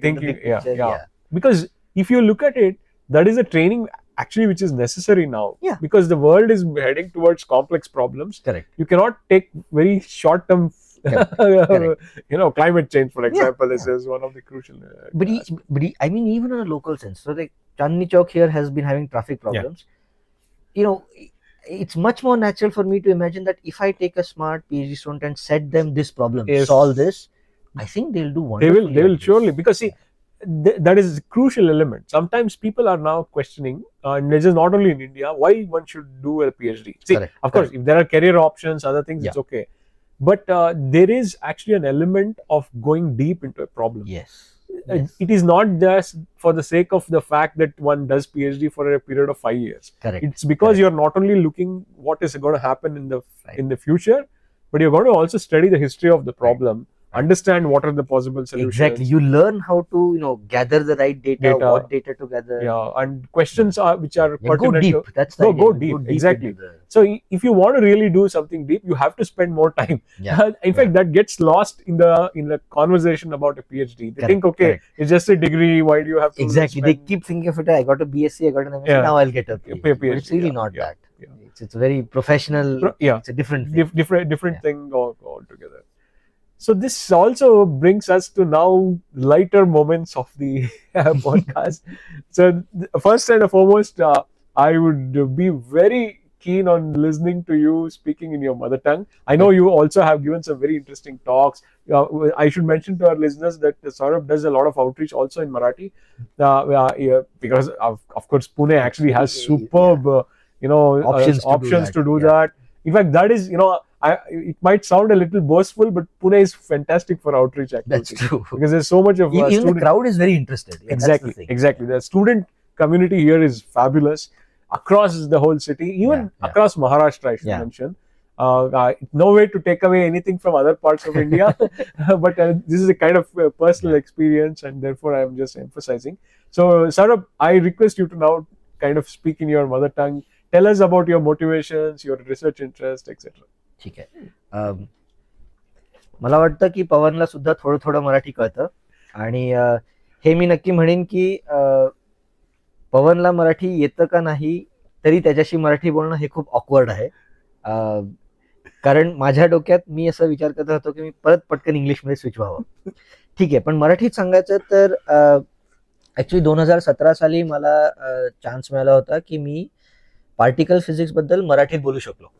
आपल्या विश्वाचे सर्वात छोटे तुकडे असा एक me talk दिला होता गरवारे कॉलेजमध्ये, आणि त्या टॉकला बहुतेक जी लोक आली होती ती सगळे मोठी लोक होती, म्हणजे स्टुडंट्स नव्हते, ॲडल्ट्स होते.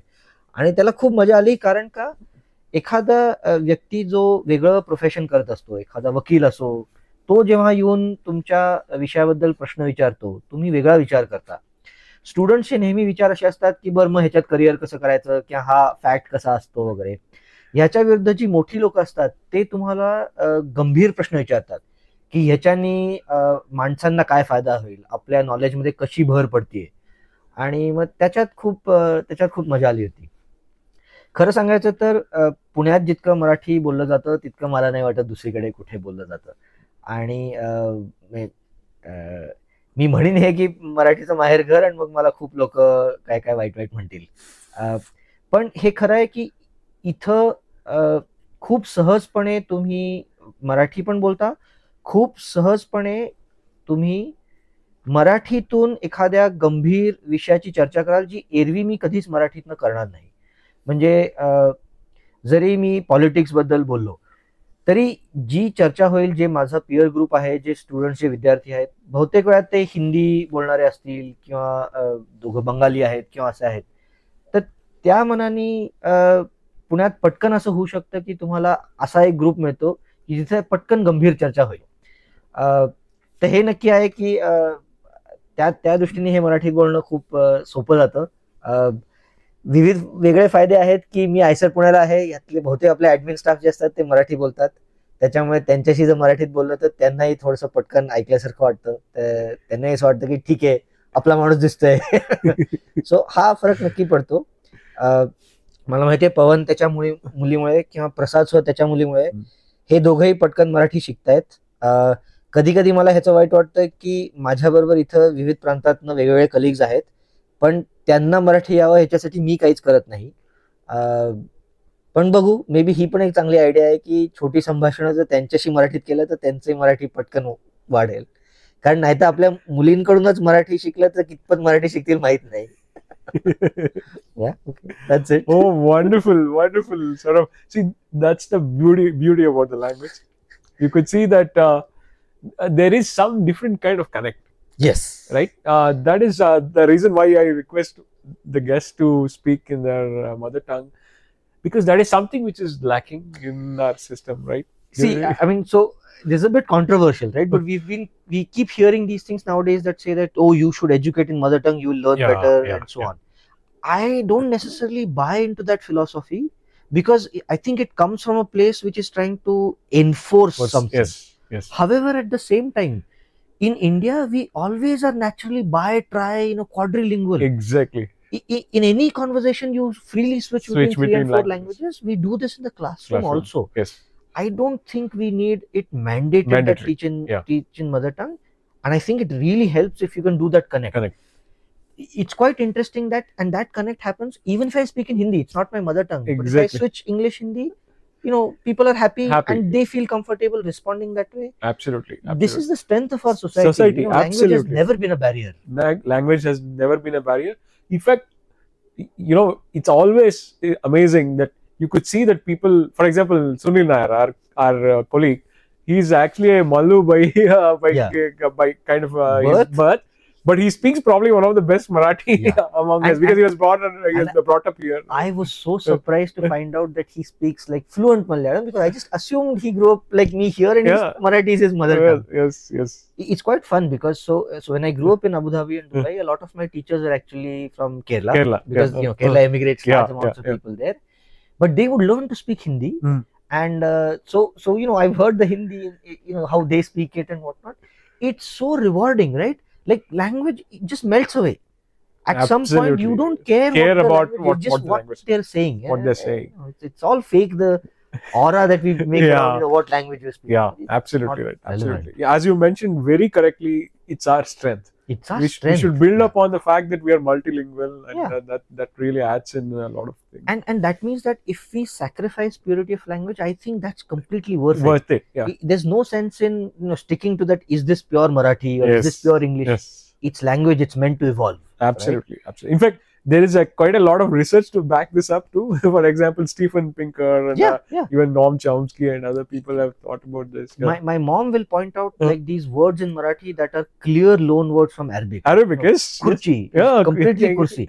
Now, clearly, we are not speaking Prakrit anymore. We are speaking language that has absorbed stuff.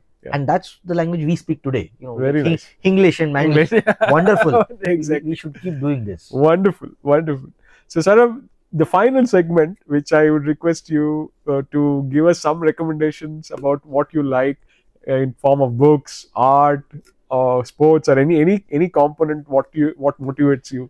So, since we started this discussion from books, I think I'd like to honestly recommend that people should read some Isaac Asimov. Yes, he's my favorite author. For example, he does a lot of different things. There are hardcore science fiction, which is the Foundation series. If you want to read anything, read that. But he also does this thing called the Black Widower series. You know this, right? So it's like 4 people who come to dinner once a month together. And there's some small mystery that they solve at the table. I think I would recommend that quite a bit. I'm much more of a fiction person. I don't read as much non-fiction. Occasionally a biography here or there. But within the fiction world, most recently, Ashish, so Professor Ashish Arora, our colleague here, he gave me this book called Dark Matter. I forgot who the author is now, but it's been an incredible book that I've read after a very long time. Is it? We have, of course, we do scientific discussions of multiverse and extra dimensions and all of this, and so sometimes we get too focused on the science part of it. We forget like how it would manifest. So in this Dark Matter book, the guy builds up a machine or whatever and goes into these multi dimensions. This idea has been around. I don't know if you've seen the most recent Spider-Man into the multiverse. It's an idea that's very common nowadays. But it's a thrilling book. It's very real. I think for scientists, especially a physicist, it's going to be very close to your heart because you'll connect to a lot of things. It's a scientist in the book, and they have regrets about, say, not becoming the next big thing, but they teach at a community college. So there's a lot of even real stuff for us there. Nice, wonderful. And then sports. It's nowadays quite fashionable to bash cricket, but I love it. Like all Indians, I am an armchair theorist about it. Like, I'll have very strong opinions about who should be selected. But I did play a bit. I used to bowl off spin. Nice. I think people should do something. It's at our ages, especially, it becomes quite common to think that you do sport just for the mere exercise of it. Like, it's good for your heart. It's good for this. but that's not true. You go throw around a frisbee with a few friends, there are lots of stuff that just melts away. Melts So away, yes. sport is a really powerful thing, and Absolutely, absolutely. it should be part of your yeah, thing. it's a part of Like getting up and moving, right? Moving, I mean, that's absolutely. You also have been actually an excellent artist. I should mention, Saurabh sketches very well. that was also the lockdown. Yeah. So I'll tell you this: for the longest time, I bought books about sketching. So I have like 3-4 of these big books. I always kept thinking that I'll teach myself to sketch. So my love of art comes from photography. Yes, that is another element I should emphasize. Yes. And so even in photography, my genre is portraits. So then I kept thinking that if I want to sketch, I want to sketch people, and it turns out that's pretty hard. Yes. If you make even minor mistakes, faces can look drastically different. And I've been disappointed in the first few attempts where I had tried to sketch Kajol, and I showed it at home to my mom, and she's like, yeah, it looks familiar, but I don't know who that is. I felt so disappointed because it was so obviously Kajol for me. But then, like with all things, lockdown gave me the opportunity to practice. You practice, you get better. Yes. And it's remarkable, we've all heard this, like, you have to play like, 800 hours of guitar and then you get good and so on. This is true. It's quite surprising that in physics we've internalized very easily. Nobody expects a first year undergrad to be good. You know that you need to do this over like 6 years and then you'll get good. But we tend to forget these things when it comes to other things. We expect a bit quicker success. Absolutely. I've started swimming again recently. So there as well, it's the same thing. You have to remind yourself that go slow. It's only been a month. It's only been 2 months. You'll get better. Very true. Very true. Fabulous. So finally, what are your kind of future directions in terms of work, including research, outreach, which is already going great, but what are the future prospects? So I see broadly two things that I'd like to pursue in sort of, so the next decade. So I've been at ICER for 10 years, in the next 10 years. In terms of research, I think at some point we as particle physicists need to really figure out something that is beyond the standard model, that is much more concrete. I am going to be sinking a lot of efforts into what I was talking about earlier, the model independent stuff, where you expand what anomalies you're willing to look for. Like I'm going to do an anti-literature survey, in the sense that go through literature to see what aspects are most popular, and then in each of those cases try to do the exact opposite. Because that's how good ideas are going to be, and at some point it's no longer even a good idea. It's just you need to just look at more places. So even if it sounds like a terrible idea, unless you do it sometimes, maybe we are not going to do this. Nature is really good at fooling us. Yes. So we need to make sure we can match it, neuron for neuron. Absolutely. And then with these two other projects, like the MSD, which I didn't really say, that's about undergraduate teaching and IRAs. I find recently I've been much more engaged in the idea of improving education even a little bit in different places. Sometimes I think we get caught up in the idea that here is a new technique, and unless this is well refined and assessed and I know what impact it has, I'm not going to use it. But given the size of India, I've traveled to quite a few places for this IRA thing. Even small things make sea changes. Even if you spend 1 hour in a single classroom where you as a scientist tell students about the joy of mutual discovery, it's a huge, it's a multiplier effect. That 1 hour for that student means a lot more than what you think. Exactly. You think, what am I achieving in an hour? No, that student carries it for like 2 months afterwards. They try 10 things. It empowers them to go search for YouTube videos on something and understand what Walter Lewin is talking about. And I think I would want to do that a lot more, and in a structured way that, put out the right videos, local language, using local tools, using local references. So that helps in the students connecting. I think I would like to pursue that a bit more. One inspiration for that is you. So the fact that you have so many of these podcasts out, I'll tell you, it's easy sometimes to do a bit of outreach and then get a bit jaded, right? You think that, okay, I don't know if it's really working out or not. But to have this community, a lot of people who have grand plans and who sort of sit down and just execute it. It gives it support. You feel that, yes, I can also do this. I can also do this. Absolutely. Wishing you all the best Wonderful, Thank you. actually, to know all these specific plans, both from standard model viewpoint to the standard education, non-standard Yeah. education viewpoint. So thanks a lot, Saurabh. Thank It's you, been an Pawan. absolute pleasure. And I'm not surprised that we had this wonderful conversation. I'm happy that by this chance we got 2 hours to talk to Talk to each other. Exactly, That's exactly. perfect. And I am very thankful for you to spend this Saturday morning with me, and also kind of giving your perspective of various different things. So this is Pratidhwani, where we try to humanize science with Sourabh Dube.